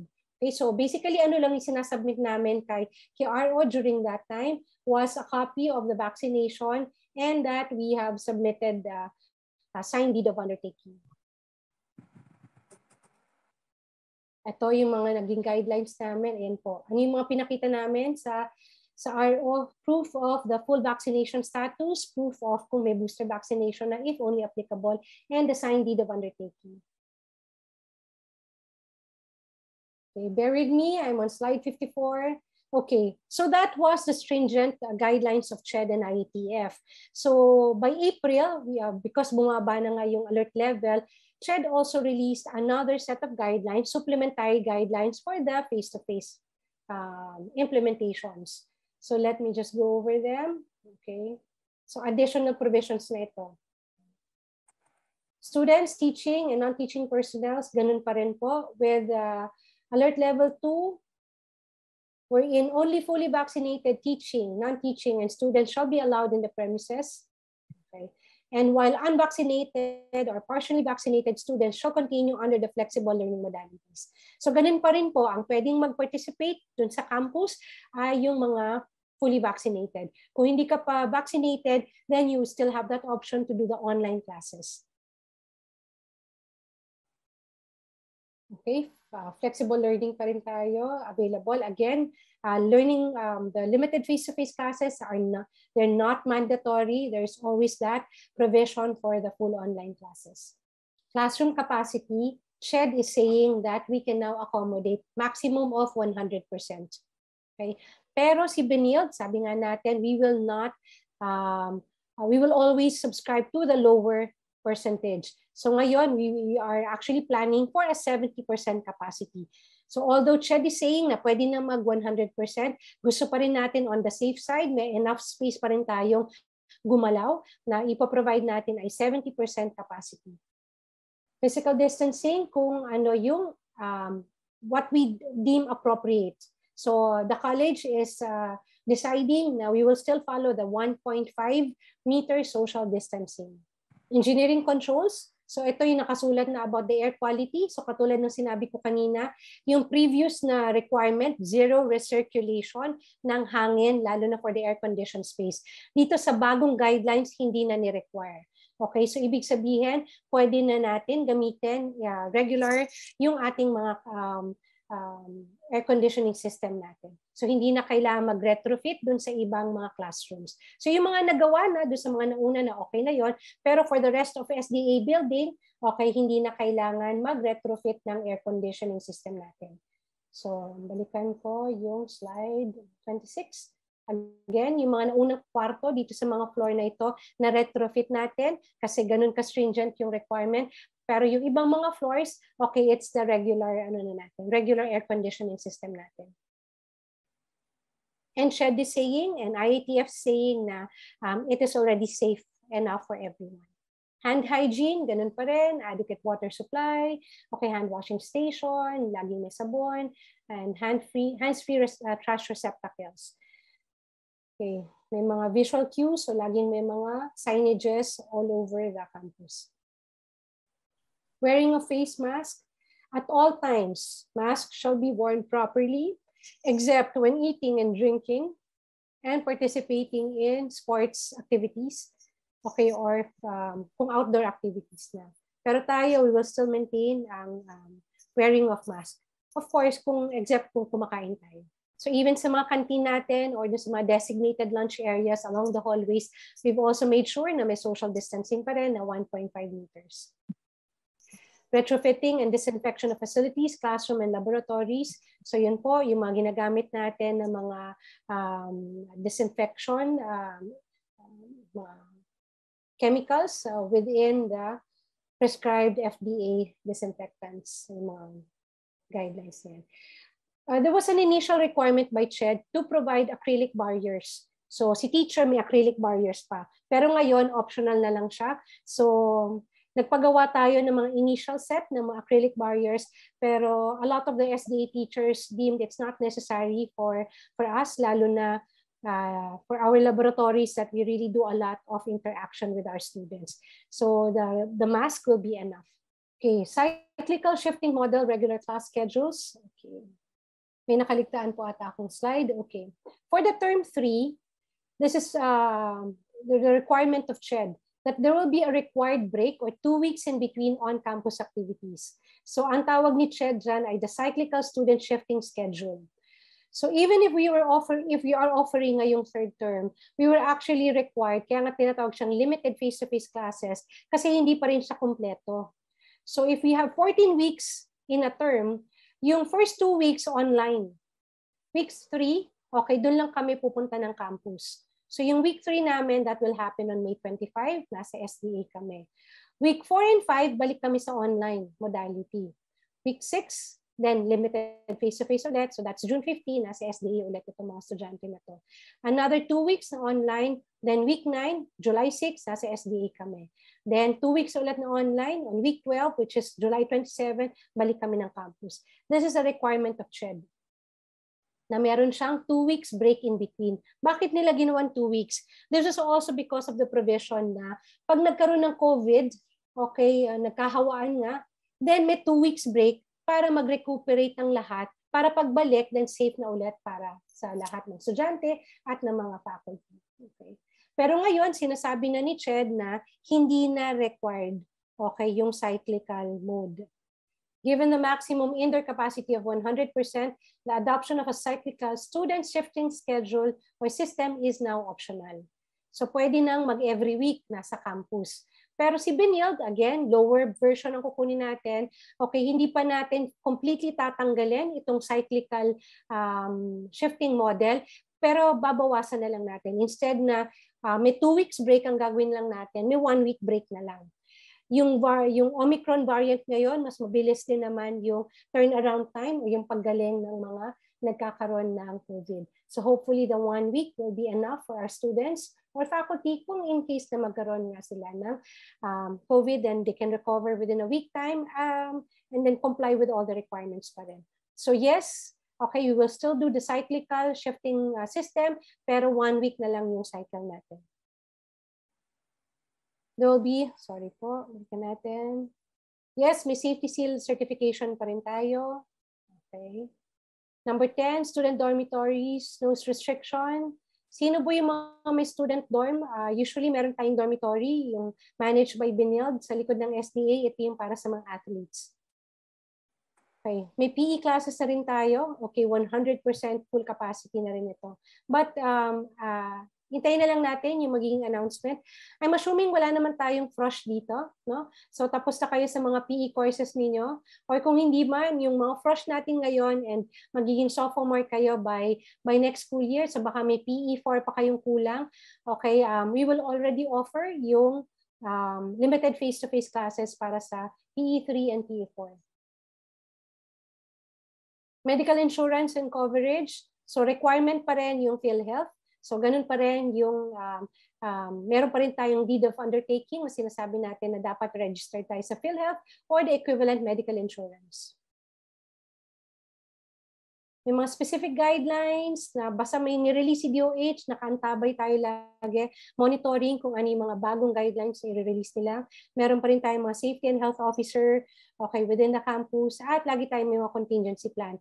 Ano yung ibig sabihin ng contingency plan natin? If in case na magkaroon ulit nga ng outbreak, okay, ready tayo to shift back, okay, to the different phases natin. Ngayon, naka-yellow phase tayo, pero kung tataas ang alert level 3, ready tayo to shift back immediately to red phase na naka-online learning modality tayo. Pero kung saglit lang naman, 2 weeks lang naman itong red phase, then bumaba ulit to level 2, then pwede na ulit tayo bumalik sa limited face-to-face classes. We just need to monitor kung sa schedule, kung kaya pang magkaroon ng alternative class. Diba dati, every time na may bagyo, at nag-declare ng holiday or suspension of classes, we try to make that up, yung class na yon. Pagdating sa dulo, usually week 13 or week 14, then we provide alternative face-to-face classes. But in this case, this will be dependent now kung ano yung available schedules natin. Again, medyo mahirap yung alternatives natin na every week lang yung mga classes natin.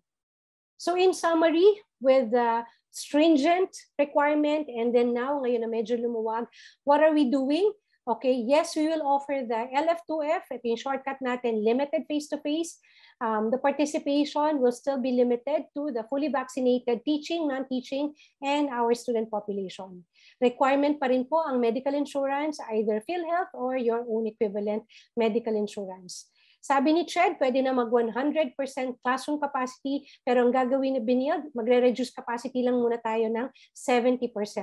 So you want to do it very gradually para i-ensure pa rin natin ang safety ng bawat isa. And no restriction on physical distancing. Sabi ni Ched, pero tayo, we will still do, ito pala, ang physical distancing natin is 1 meter. And wearing a face mask, okay, with the exemption during eating and participation sa sports. Retrofitting, okay, sabi ni Ched, acrylic barriers are optional.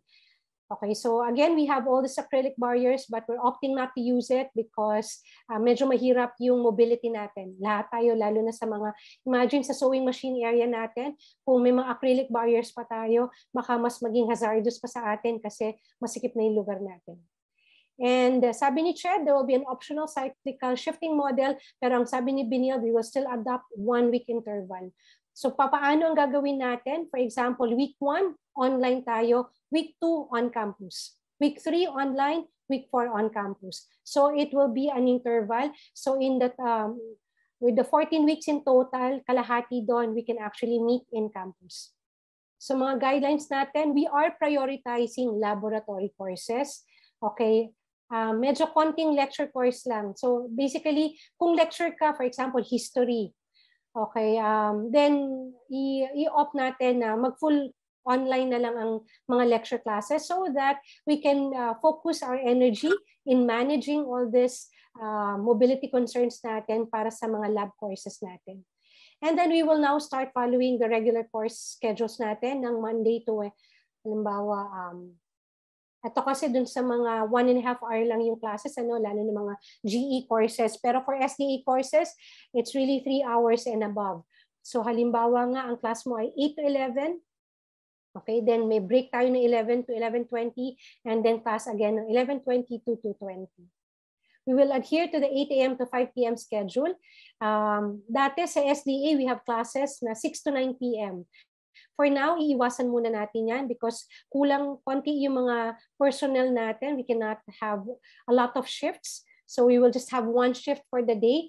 At saka para schedule din kasi kung masyado tayong gagabihin, then masyado rin gagabihin yung mga personnel na nakasupport sa atin. Like yung sa mga laboratories natin, yung mga lab techs natin, yung mga janitorial, yung mga security. So mahirapan din silang umuwi. Diba? So kaya ilimit muna natin. Pero for example, for the big programs like MMA, they are already projecting na mukhang hindi enough yung Monday to Friday na 8 to 5. So we're now considering offering also Saturday classes. Pero 8 to 5 pa rin. Ensure availability of the vaccinated faculty, and we're coordinating with the administration at different departments for suitability of the learning venues. Yung katulad nga ng sinabi ko, kailangan nating aralin yung mga classrooms natin kung we can provide that 1 meter social distancing. And ano yung maximum capacity natin. Coordinate with RO for the requirements of the Ms. Olive, ito yung sa course file updates natin, no? And the reinstatement of laboratory fees. So for all the courses na may limited face-to-face courses na classes na po, full na po ang laboratory fees na to. So for example, for MMA, ang kanilang laboratory fee ay nasa 4,900. So if they have enrolled for this particular section na may access na sa equipment, then buo na rin po yung bayad nila ng 4,900. Ms. Olive, magkano po ang ating laboratory fee for FDM? About 3,000 something. Okay, so 3,000 ang laboratory fee ng FDM.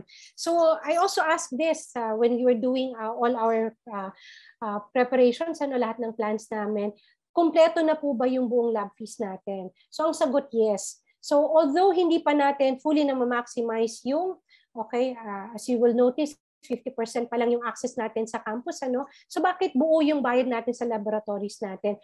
Because just opening up the whole SDA, okay, is actually very costly na.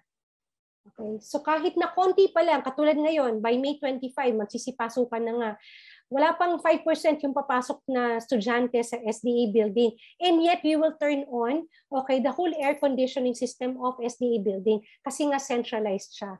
So it's actually more costly for BNILD to operate this, but of course, we need to do it kahit na gradual pa ito. So the cost of a few people paying the laboratory fees versus the cost of actually operating the whole campus already, even for a day, okay, it's already mas malaki na yung cost na sinasalo ng college. Okay, so and also in the last 2 years, okay, we've been maintaining all our equipment. So kahit na wala pang estudyante sa eskwelahan natin, okay, of course, we are continuously monitoring yung lahat ng facilities natin. May mga lab technicians pa rin tayo. Lahat yun nasa cost ng college. So kaya we've been operating on the negative. So negative din po ang pagpapatakbo ng BNILD for the last 2 years. So ang kinailangan naging decision for this limited face-to-face classes ay buo na rin po talaga ang ating laboratory fees. So yun po, so kung ang inyong fee ay 3,000, then you will be required to pay now the full laboratory fees nyo na 3,000 for that particular course lang naman. Okay, so sharing na rin ng cost just to operate the whole building natin.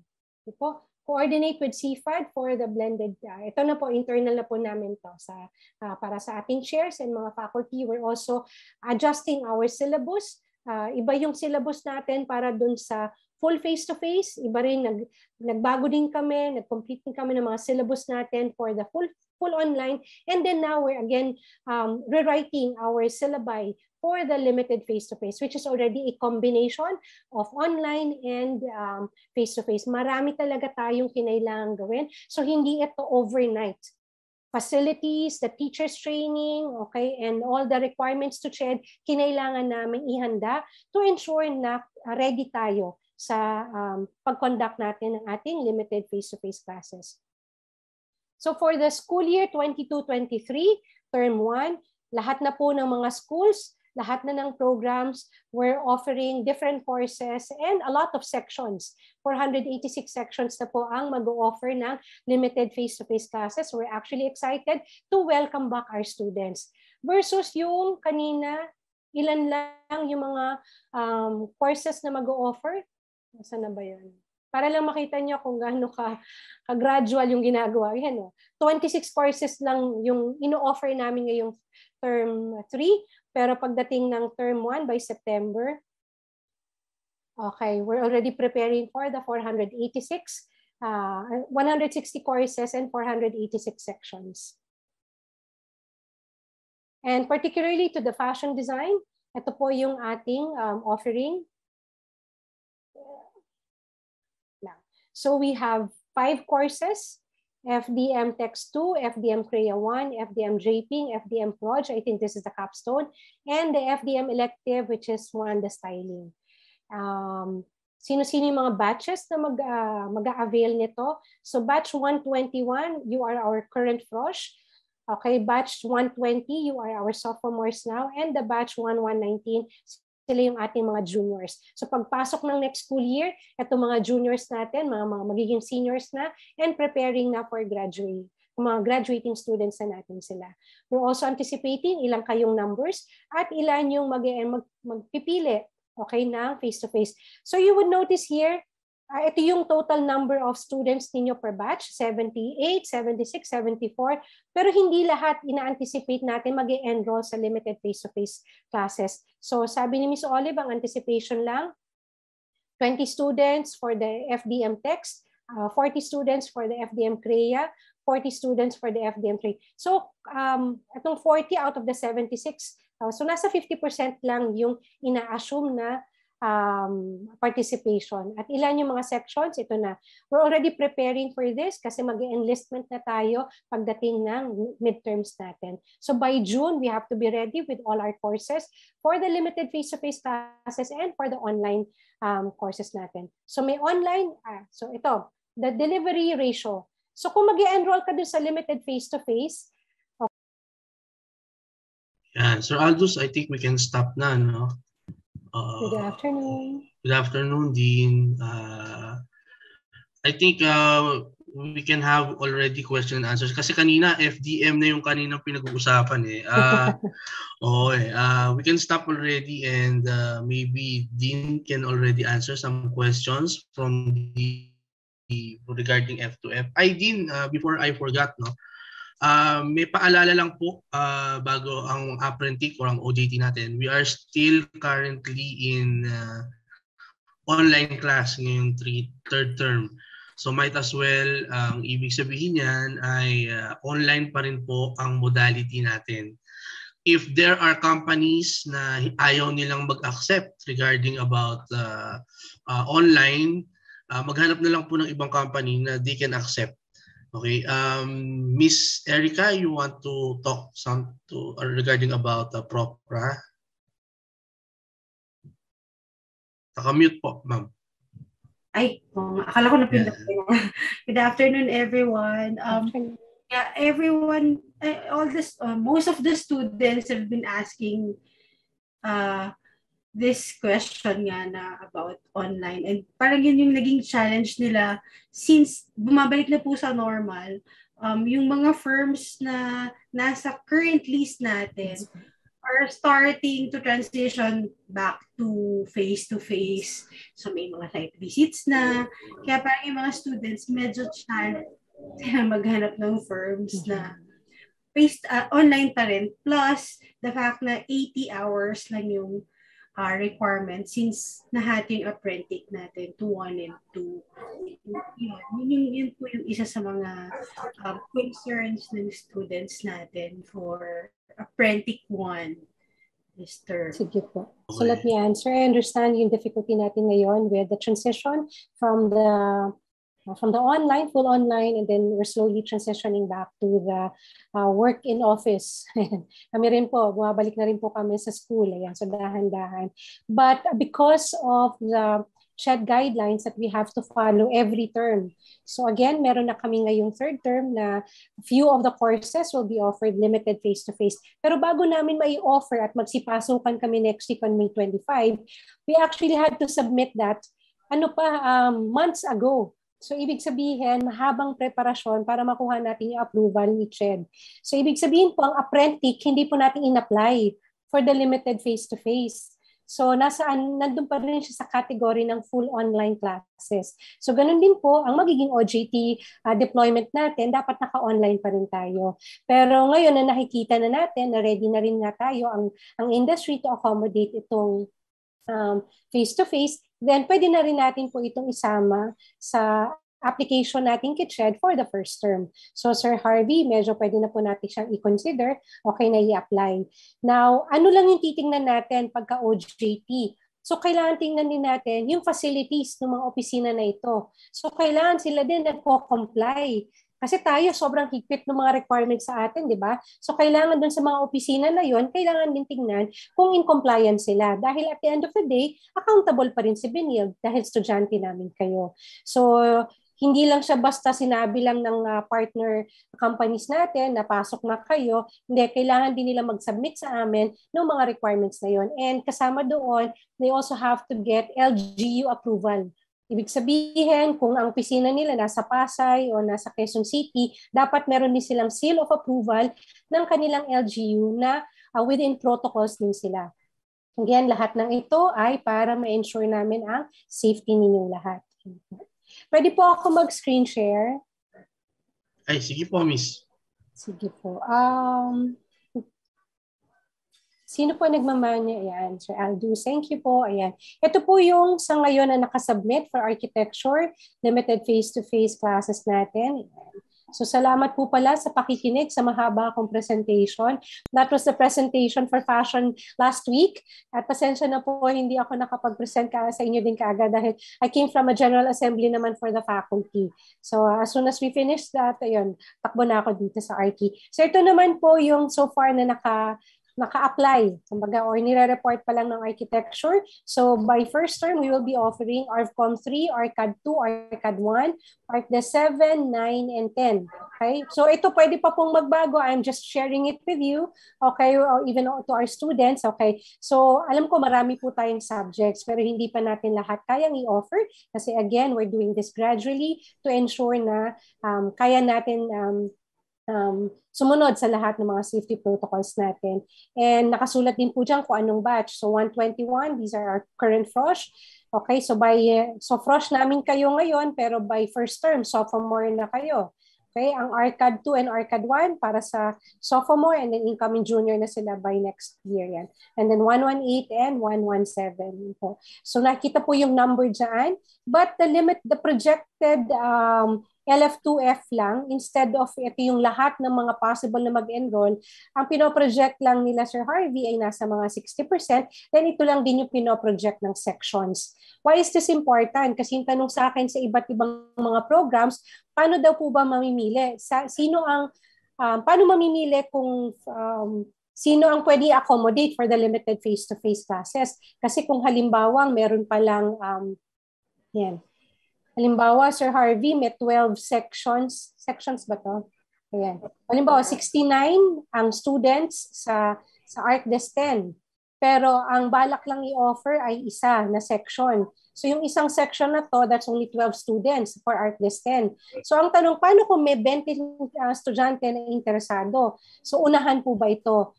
Okay. So kung paano ang enrollment natin ngayon, okay, doon din magkakatalo. So, kailangan mabilis din po kayong mag-enlist para ma-accommodate kayo kaagad. At pagka napag-enlist na, then provide kaagad lahat ng requirements natin. But the importance of this orientation is already gather your ideas, your opinions as our students. So kung sa tingin nyo, marami kayong interesado, then kausapin nyo na ang chair, sila Sir Ven, okay, ang mga ACAD advisors, and then discuss na baka kailangan taasan itong section na ito. Okay, so we can prepare the venue, we can prepare the faculty, we can prepare lahat ng kailanganin natin. Okay, so this is part of the stakeholders orientation natin. So, complete naman tayo as a community na nagdi-discuss. After the students' orientation, we will also conduct parents' orientation. Okay, so kaya dahan-dahan natin itong kinoconduct. Okay po? Yun. Nasagot ko po ba yung tanong about OJT? Okay, so for the third term, online pa rin po tayo. Kung ayaw nila, hanap po tayo ng iba. Okay, I understand dahil 80 hours lang naman, hindi naman kasi tayo full empleyado, diba? Dapat nga tinuturuan nila tayo. So kung hindi sila ready to accommodate us, then okay. Then I'm sure we can still find naman other OJT partners natin willing to teach us as part of our apprenticeship. Okay, thank you. Thank you, Dean. Dean, may nagtatanong sa akin, nag-message. Sige po. Paano daw yung nasa Luzon or Visayas or Mindanao pa, yung paano sila magkakonduct ng face-to-face? Kailangan po ba nilang mag-find ng dorm? Hindi pa po. So Yan, kaya sabi ko dun sa face-to-face. umpisa, this is still voluntary. Ang limited face-to-face natin, optional po ito. Kaya hindi lahat, ano ba yan, ArcDis 10, hindi po lahat ng sections ng ArcDis 10 ay face-to-face. So mas marami pa rin ang full online. Kasi marami pa nga tayong estudyante ang nasa probinsya, meron pa nga nasa abroad.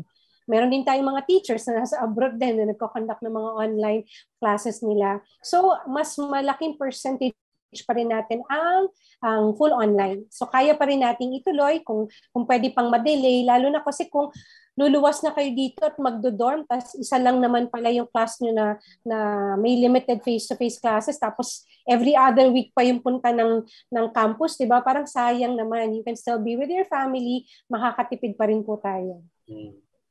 Okay. Any questions? Gusto namin marinig yung boses ninyo. Yung mga nagme-message sa akin, baka pwedeng Oo nga. di ba? Para Shy marinig. type ba ang mga RT? Oo, imposible. Imposibleng shy type yung mga yan. You were trained. Anything else? Elise, sabihin mo na nga yan. Tanong mo na. Sige, kaya mo yan. Kaya mo yan, anak. Kaya mo yan. Sakto pag-message ko sa sinabi. Hi, Elise.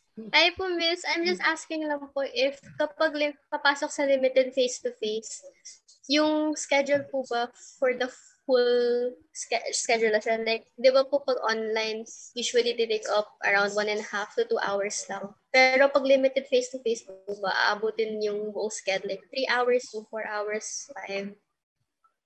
Opo. Ang purpose ng limited face-to-face natin is para magkaroon tayo ng access sa facilities natin sa campus, diba? Lalo na yung ating mga computers, ganyan. I understand for architecture, medyo konti yung ating mga ARCAD, ARFCOM, yan.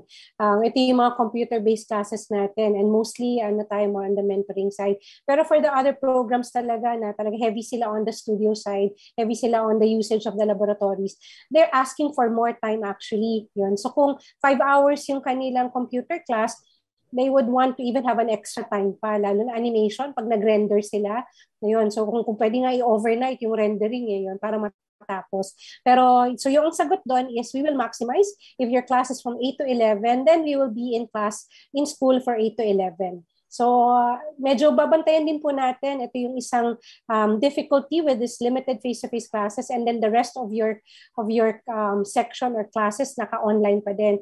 Imagine mo, 18 units ka naka-enroll. 3 units lang, yung isang subject mo lang ang limited face-to-face.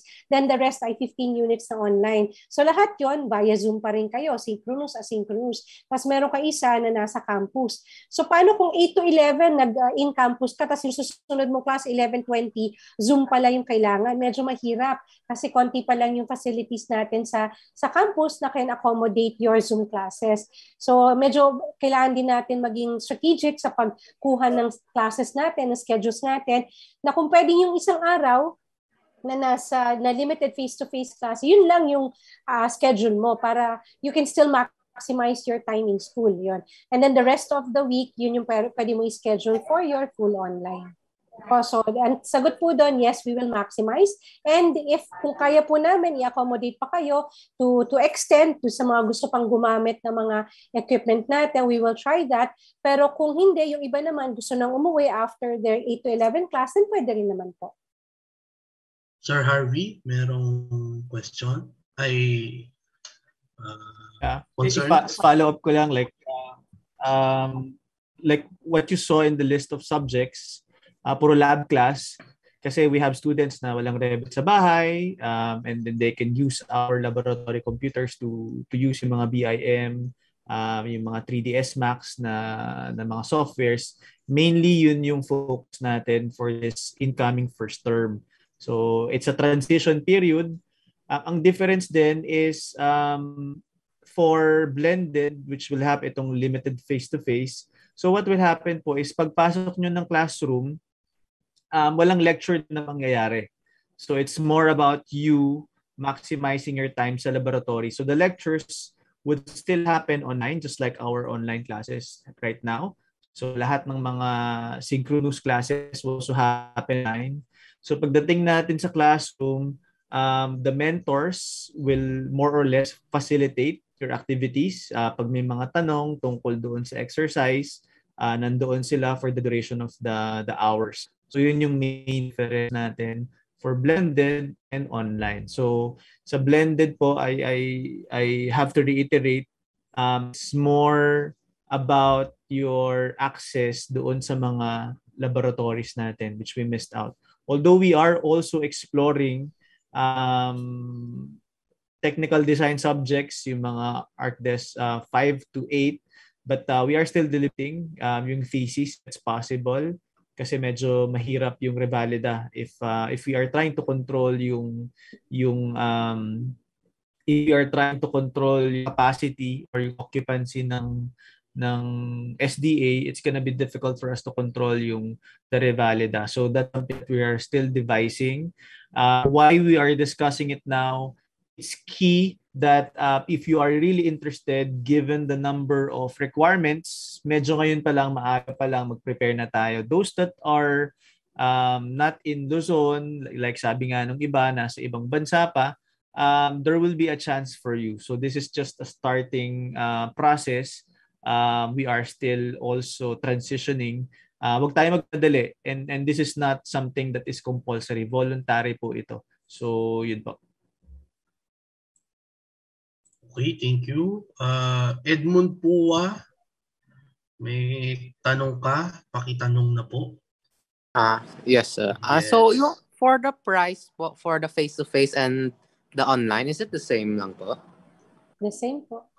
Ang difference Oh, po ay nice. maniningil na po tayo ng lab fees. Kung may lab fees po for that particular course, then full lab fees na po siya. So for example, yung ARVCOM, ARCAD 2, ARCAD 1, may mga lab fees po yan. So the only difference lang po is that add-on na 3,000? Magkano ang lab fees ng architecture? Yung 3,000 sa FDM kasi yun. Sir Harvey, magkano yung 2,300 ang computer lab natin? 2,300 yung na-declare po natin na in-apply natin for ARCOM lab. Okay, so yun po yung difference. The use of our laboratory. So may bayad po siya. Thank you. Thank you po. Okay. Miss Kaylin Imperial, you can say your questions para at least Sige, Miss Kaylin. About your apprentice. Not working yung mic. Sige, ang tanong daw po niya is may list of firms yung apprentice. Kaya lang they prefer face-to-face setup for the term. Others naman are not accepting for this term. Will the school be giving a new updated list since it's also a 2020 version? So wala daw tumatanggap yata sa kanila dahil kailangan daw nila ng face-to-face. Yung listahan po natin, 2020 pa? Opo, 2020 pa po. Maganda nga pong i-update natin. Siguro make the rounds, make the calls. Okay. Ito pong listahan natin ng network ng mga ating mga partners. So maganda po yung initiative. Pero we don't have to be limited dito sa current list natin. Kasi baka may mga internal rin po kayo, contacts, na pwede rin po kayo mag-OJT. Kailangan lang natin mag-fill up we will just enter into memorandum of agreement with this new architectural firms. Pero we understand it's really a limitation, lalo na po nung kakastart pa lang ng pandemic. Marami po sa mga projects ng mga architectural firms ang na-hold because of the pandemic. So therefore, maraming nawalan ng trabaho, marami din po ang hindi nag-offer ng mga OJT. So it's not a problem of ngayong 2022. It has been an ongoing problem for the past 2 years because of the pandemic. So konting tiyaga, okay, kailangan talaga maghanap. If di natin pwede ipilit sa mga hindi pa kayang mag-accommodate ng mga OJT. So pero kailangan maghanap. And we have to take it upon ourselves, okay, to look for kung saan tayo pwede mag-OJT. Kung merong initial listahan na ma-provide ang ating apprentice teacher, well and good. Kung hindi, kailangan pa rin po maghanap. Okay? Hindi po ito pa-provide ng binild. So, kailangan maghanap din po tayo. Again, pasalamat po tayo dun sa mga apprentice teacher natin na nag-gather nitong mga list of networks natin. Pero kailangan din po talaga magsariling sikap tayo. Pagka-graduate nyo po at nagtrabaho na kayo, maghahanap po talaga tayo ng pagtatrabahuhan din natin. So kasama din po yan sa training natin. Okay, part of to preparing to be a professional. Correct. We have another question from Maria Isabella Antoinette. Maybe we can hear your voice. You can talk. Miss Maria Isabella. Hello po. Hello. Ayan po. Hi po, Miss. Paano po kapag halimbawa po sa week 1 po na pinakita niyo po na online class, if I'm not mistaken po. Ayun po. Paano po kapag yung week 1, parang may ibang subjects po na may halong online classes tas on campus? Pwede po ba like pumunta sa campus ng maaga or stay sa campus po for a while tas doon po mag-online class? Good question po. Medyo yun po yung limitation natin ngayon sa school. If for example, we're anticipating already 2,000 students, tas lahat kayo mag-online class, we don't have the facility to accommodate everyone. And also yung ating internet, yung ating bandwidth in campus, although i-update na rin ito, hindi lahat kakayanin kung lahat tayo nandoon para mag-Zoom classes. Medyo mas malaki yung capacity na kakailanganin on our bandwidth. So hindi pa namin ito ina-encourage that our students will go to school just for the online, for a Zoom class. So pupunta ka ng school for your face-to-face class. Pero tama yung tanong, what if meron ka sa araw na yon? When we say kasi week 1, okay, hindi naman yung buong week nandoon ka sa on-campus na may week 2, ano? Pwede kasi out of your 18 units, isa lang, okay, yung limited face-to-face class mo. So ilan yun? Limbawa 6 subjects yon, yung 5 online pa din. Yung isa lang yung limited face-to-face. So yung isa na yun, what if Wednesday din yung class mo? So on Wednesday, nasa campus ka. So ako, what I'm saying is that to be strategic, pagka kumuha tayo na schedules, na kung kakayanin, na wag ka magkaroon ng other subjects on the Wednesday, nakasabay or kasunod ng limited face-to-face. Kasi baka mahirapan tayo pag nasa campus kayo na makahanap ng magandang pwesto para mag-online class. Hindi pa kasi lahat bubuksan eh. Nasagot ko ba yung tanong? Okay ba? Ayun. Nag-thank you daw. Nag-thank you na siya. Thank you. Thank you, Isabella. Opo. Pero ayun, naiintindihan ko po yung tanong. Medyo kaya talagang dinadahan-dahan namin kasi tinitignan natin hanggang saan yung capacity. Ganon din po, may mga teachers na nagtatanong na pwede rin na ba ako mag-online class? Pupunta sila ng school, tas doon din sila mag-online. So we would like to accommodate them also, pero dahan-dahan lang. So hopefully sa susunod na mga terms, mas marami tayong variation na kayang i-accommodate. Okay, thank you. Dots, alam ko may mga questions ang Saga or other concerned members. Dots? Hi sir, basahin ko po ba yung kinumpile namin? Medyo marami yan kung i-compile yun. Yung Pwede bang summary? Yung ano lang, yung pinaka main concern na about F2F, ganyan, or any pressing matters na sa tingin mo, importante talaga. Pwede yung unahin natin yung for the limited face-to-face. I have to jump to another faculty orientation. Agree. Opo. So pwede pong mauna. Dos, baka merong mga katanungan for the limited face-to-face? For the face-to-face term, I only have 5 questions na nakategorize ko po. Madami na rin yan. Sige, go. Here you go. Wait, no. Kasi po, nasagot na rin technically yung iba. So I'll skip the other questions po. Okay, good. Next question. Ito po. If magkakaroon po ng face-to-face, the way this question was written, i-reiterate ko na lang po. If there will be face-to-face classes, does this lead to the potential of having a face-to-face graduation? Yes. Apo, naaprubahan na po ng academic count ng BLT, Benilde Leadership Team natin, na ngayong July, it will be face-to-face. So yung mga graduate po nung second term, it will be face-to-face na yung graduation. So Dodd, anong year ka na ba? Graduating ka na ba? Third, Third okay. year po ako. So may 2 on my- years ka pa, I'm sure face-to-face na tayo. Opo.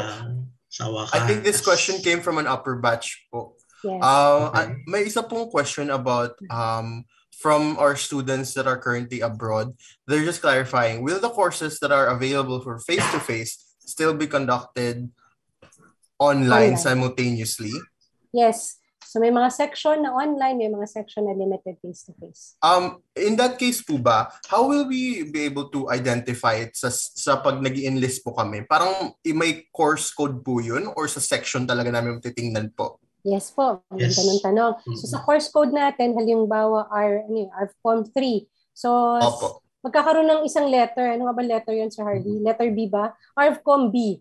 Okay, para may additional letter to signify na this particular course code na ito yung online. Ito yung limited face-to-face natin. So maganda yung tanong, magkakaroon po ng designated, may karagdagan doon sa course code.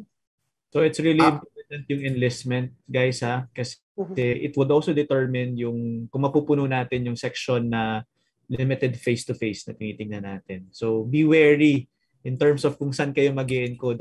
We've had experience na nalilito for some reason during enlistment or hindi nakapag-enlist, gusto mag-limited face-to-face. So if you enlist doon sa course na yon, gaya nga ng sinabi kanina, there will be a bit of extra kasi you have to pay for the laboratory, which is face-to-face. Okay po, I understand po. I have 2 more questions for the face-to-face category po. These 2 questions are more on the resources or like certain materials that we need. For the first question that I have po is from the batch 120 and 121. They're asking po, if face-to-face, will they be required to get a physical ID from the school or follow the same process that they were oriented on, which was to have it mailed to them? Good question. Opo, kasi sa mga nakakatanda, okay, mga 3rd year, 4th year seniors natin. Yan, may mga ID na kayo, di ba? Because you experienced yung ating face-to-face classes. Pero for the batch 120 and 121, yung frosh and sophomores, di pa sila talaga nakakatungtong sa STA campus and they haven't gotten their ID or they may have opted to have their IDs mailed to them.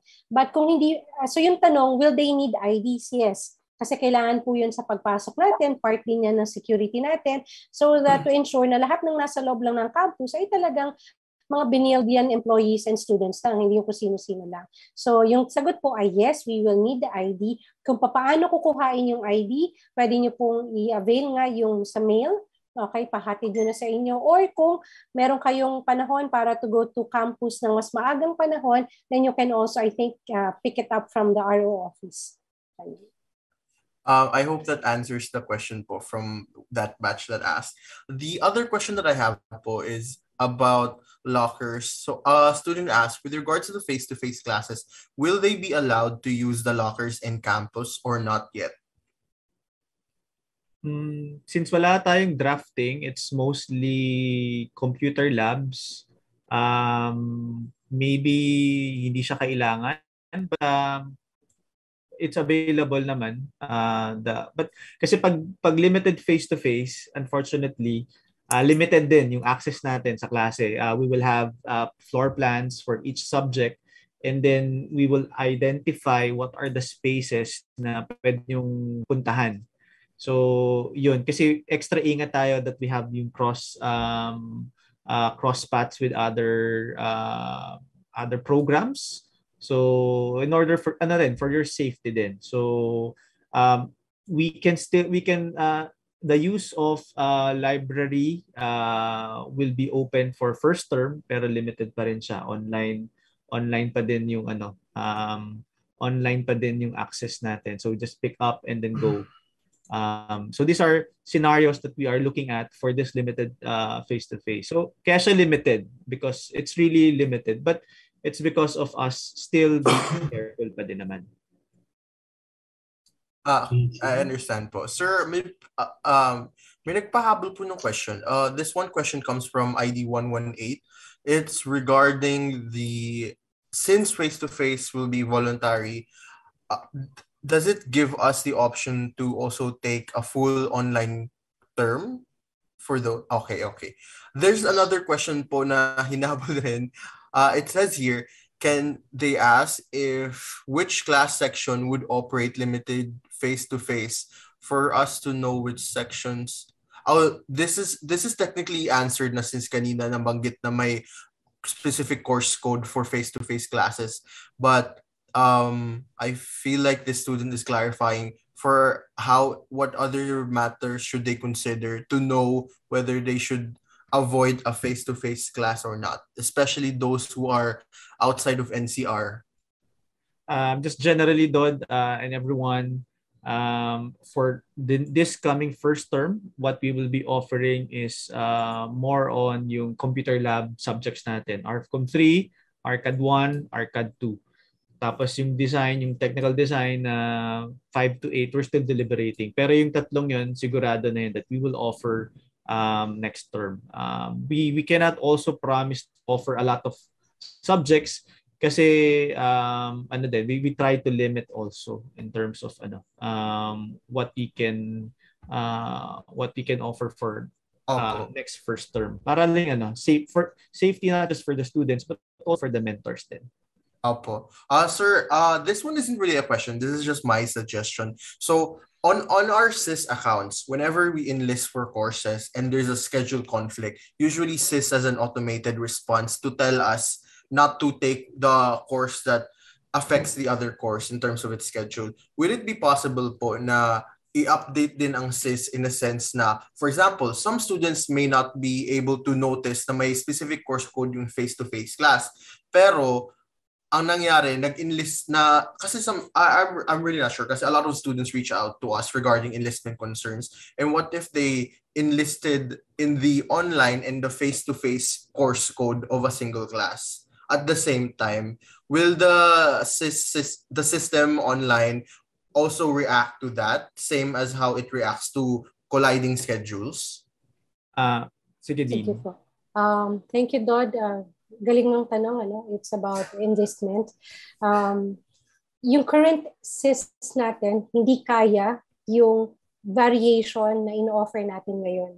So kaya yung ginagawa ngayon with enrollment, naka-manual. Okay, so minamano-mano natin. Kaya again, part ito nung lahat ng preparation natin, and for our SIS, eventually we will buy the new version. But for now, we're still using the old one, and it has that limited din siya. Hindi kaya. So yung RO guys natin, RO team natin, ang nag-enlist sa atin o nag-aasikaso nito. So yung tanong mo kung madedetect ba ng SIS, okay, madedetect niya in a sense na tinitreat lang niya ito as the same courses na kung halimbawa Monday 8 to 11, hindi ka na pwede ulit kumuha ng another Monday 8 to 11. So that's more basic yon. Pero yung kung ma-distinguish ba nung SIS kung ito ay online at ito ay limited face-to-face, hindi niya ma-distinguish, makikita lang niya na may difference in course code. And then it's our RO guys actually enlisting us or in-enlist nyo and then asikasuhin na ng mga taga-RO yon so that we can separate itong kailangan. Anong difference nung sa enlistment ng limited face-to-face? When you're done with with enlistment, the next part is you. Okay, if you enlisted in that, you will now have to submit yung requirements, the vaccination, the deed of undertaking, gano'n. So pag nakompleto natin yun, then saka lang kayo mabibigyan ng SER. Okay, then dun lang kayo pwede magbayad. Yan. So yun naman yung difference nun, which will be now handled manually. Hindi kaya nung SISREP natin. I understand po. Thank you so much, Lee. Thank you Alright. po. And then, ano lang din, because the preparation is complex, so we will release the schedules and the sections early. Yes. Mas early siya kumpara dun sa mga online. So, maiwasan natin yung, sir, hindi ko alam na pang online pala yun. Hindi ko alam na pang face-to-face pala yun. Kasi we will be releasing the sections earlier. Kasi there will be a lot more preparations for the face-to-face section. So, alam nyo na beforehand, and currently, we have 3 subjects that we are looking to offer as face-to-face. So 3 subjects would have three sections then per subject, 1 section per subject. So 3 section lang yun. So, kung may maligaw pa rin tayo doon, yun, mahirap nang maligaw doon. So, may mali na kung maliligaw pa rin tayo doon. So, sana konti lang, di ba? Sana konti lang yung maliligaw. Sana 90%. Maliligaw, pero sana konti. Okay, talagang right on, di ba? Alam nila yung ginagawa nila, alam nilang gusto nila mag-limited face-to-face. And that's the reason why we're doing this early orientations. Biruin mo, week 2 pa lang tayo, but we're already doing the rounds so that you can also talk to your parents. Kasi in our experience itong third term, maraming estudyante interesado, pero pagdating ata sa parents, medyo syempre nag-aalangan pa yung magulang. So please talk to your parents if you really want to do this so that come enlistment, when you enlist, then sigurado na kayo. And we will also call for that orientation with faculty. But I'd like to talk to the faculty who are already invested or who are already deciding to participate. Kasi we have 4,000 students, hindi ko kakayanin kausapin lahat ng 8,000 parents, di ba? Times 2 kaagad dahil parents and guardians pa, ganun. So kung sino lang talaga yung interesado, then yun yung gusto nating ka-engage. And again, this is gradual. Eventually, those who are still abroad, baka dumating yung after 1 year, they can already come back home so that they can participate with the different limited face-to-face classes and then eventually also ang ating graduation. May nirelease din pong memo ang LAMCEL, ang ating Lasallian Mission and Student Life, that student activities can also be accommodated in campus, pero may mga kailangan din lang silang fill up na form. So for SAGA, okay, kung may mga activities po tayo, let's just do the lahat ng requirements, submit kay LAMCEL ng maaga para ma-approbahan din tayo. Paalala lang po, SDA Campus, o ang DAC na, okay, Design and Arts Campus, hindi po bukas ang aircon natin, ha? Mahal ang aircon ng centralized aircon ng buong building. So kaya ang schedule lang natin ay May 25, June 15, July 6, yung 4 na Wednesdays na sinabi ko, yun lang yun po yung 4 na Wednesdays na bukas ang aircon natin. For the other days, kahit kami ay pumapasok, nagsasaga po kami na walang aircon ng ating building. But if you'd like, baka sa campus, mas ma-accommodate po yung ibang mga activities. That's it for me. So okay na po ba ako? Iwan ko na po kayo sa inyong mga RT mentors para sa mga detalye. Lipat lang po ako sa faculty faculty orientation namin. Thank you po. Thank you, RT. Miss you guys. Thanks, Dean. Thanks, Dean. So we're extending this might be parang for some this might be a small step or a baby step doon sa face-to-face, but actually this is a big step compared to what we've experienced this past 2 years. So sabihin natin 5 subject man lang, at least mamasimulan na tayo ng face-to-face. So be sure that you are really ready. And with all the preparations and requirements, you've already complied, and hopefully we'll see you next term. So and then from here on, baka magluwag na ulit, then we'll make more preparations. Okay? So may mga questions pa ba tayo doon, Sir Ben? Yes, thank you, Sir Harvey. We extended already. Konti lang naman yan. Okay, so before we end this, let us all end this with a closing prayer para at least tayo ni Lord. In the name of the Father, of the Son, of the Spirit. Together, let us all say the Lasallian prayer. I will continue, oh my God, to do all my actions for the love of you. Our Lady of the Star, pray for us. Saint John Baptist de La Salle, pray for us. Saint Benilde Romanson, pray for us. Leave Jesus in our hearts forever. So thank you po sa mga umattend na mga students. Thank you very much. Picture taking nga pala. Yes. We will take picture taking. Baka may mga paki-on yung mga camera, guys. We would like to see you for this last time. Okay. Paki-on po ang mga camera natin. May mga 4 pages tayo. Teka, i-close ko yan para yan. 4 pages. Malapit na tayo magkita-kita, guys. Oo. Ayan, pakiayos po yung mga bangs. Pakiayos yung yung mga buhok. Ayan. Ilagay na lang yung mga headset para walang problema. Yung mga bad hair day, okay lang yan. Ako nga Diba, eh. nagtanggal na po. Oo nga eh. Madaming humaba yung buhok during this quarantine. Oo, marami. Ako, nagpagupit na ako ng lagay na to. Oo nga. Oh, guys, ha? Alright. Sino magte-take ng Miss Erica? Hindi pa lahat, sir. Medyo unti-unti pa yung iba. Uy, may kulay na pala yung buhok ni Dudes eh. Colorful na, Dod. Long time no see. Pareho pala sila ni Kimba sabi. Colorful yung buhok eh. Okay, tama naman. No? Wala, konti pa rin talaga. Sige. Sige, we can start na, Miss Erica. Okay. 1, 2, 3. Smile, everyone. Smile. Yan. Next page pa tayo, Miss Erica. Wait po. Medyo slow ang aking computer. Okay. You know, binild computer tayo. Save ko lang po itong isa. Medyo mabagal eh. Okay. Okay. 1. Okay, next page. Okay, smile. Next page. Ay, wala na. Okay, 1, 2, 3, smile. Ay, wala. 1, 2, 3, smile. Ay, wala naman pala ito. Alright, okay na po. Maraming salamat. Okay. See everyone. Thanks, guys. Thanks. Bye, guys. Thank you po. Thank you. Bye. Thank you.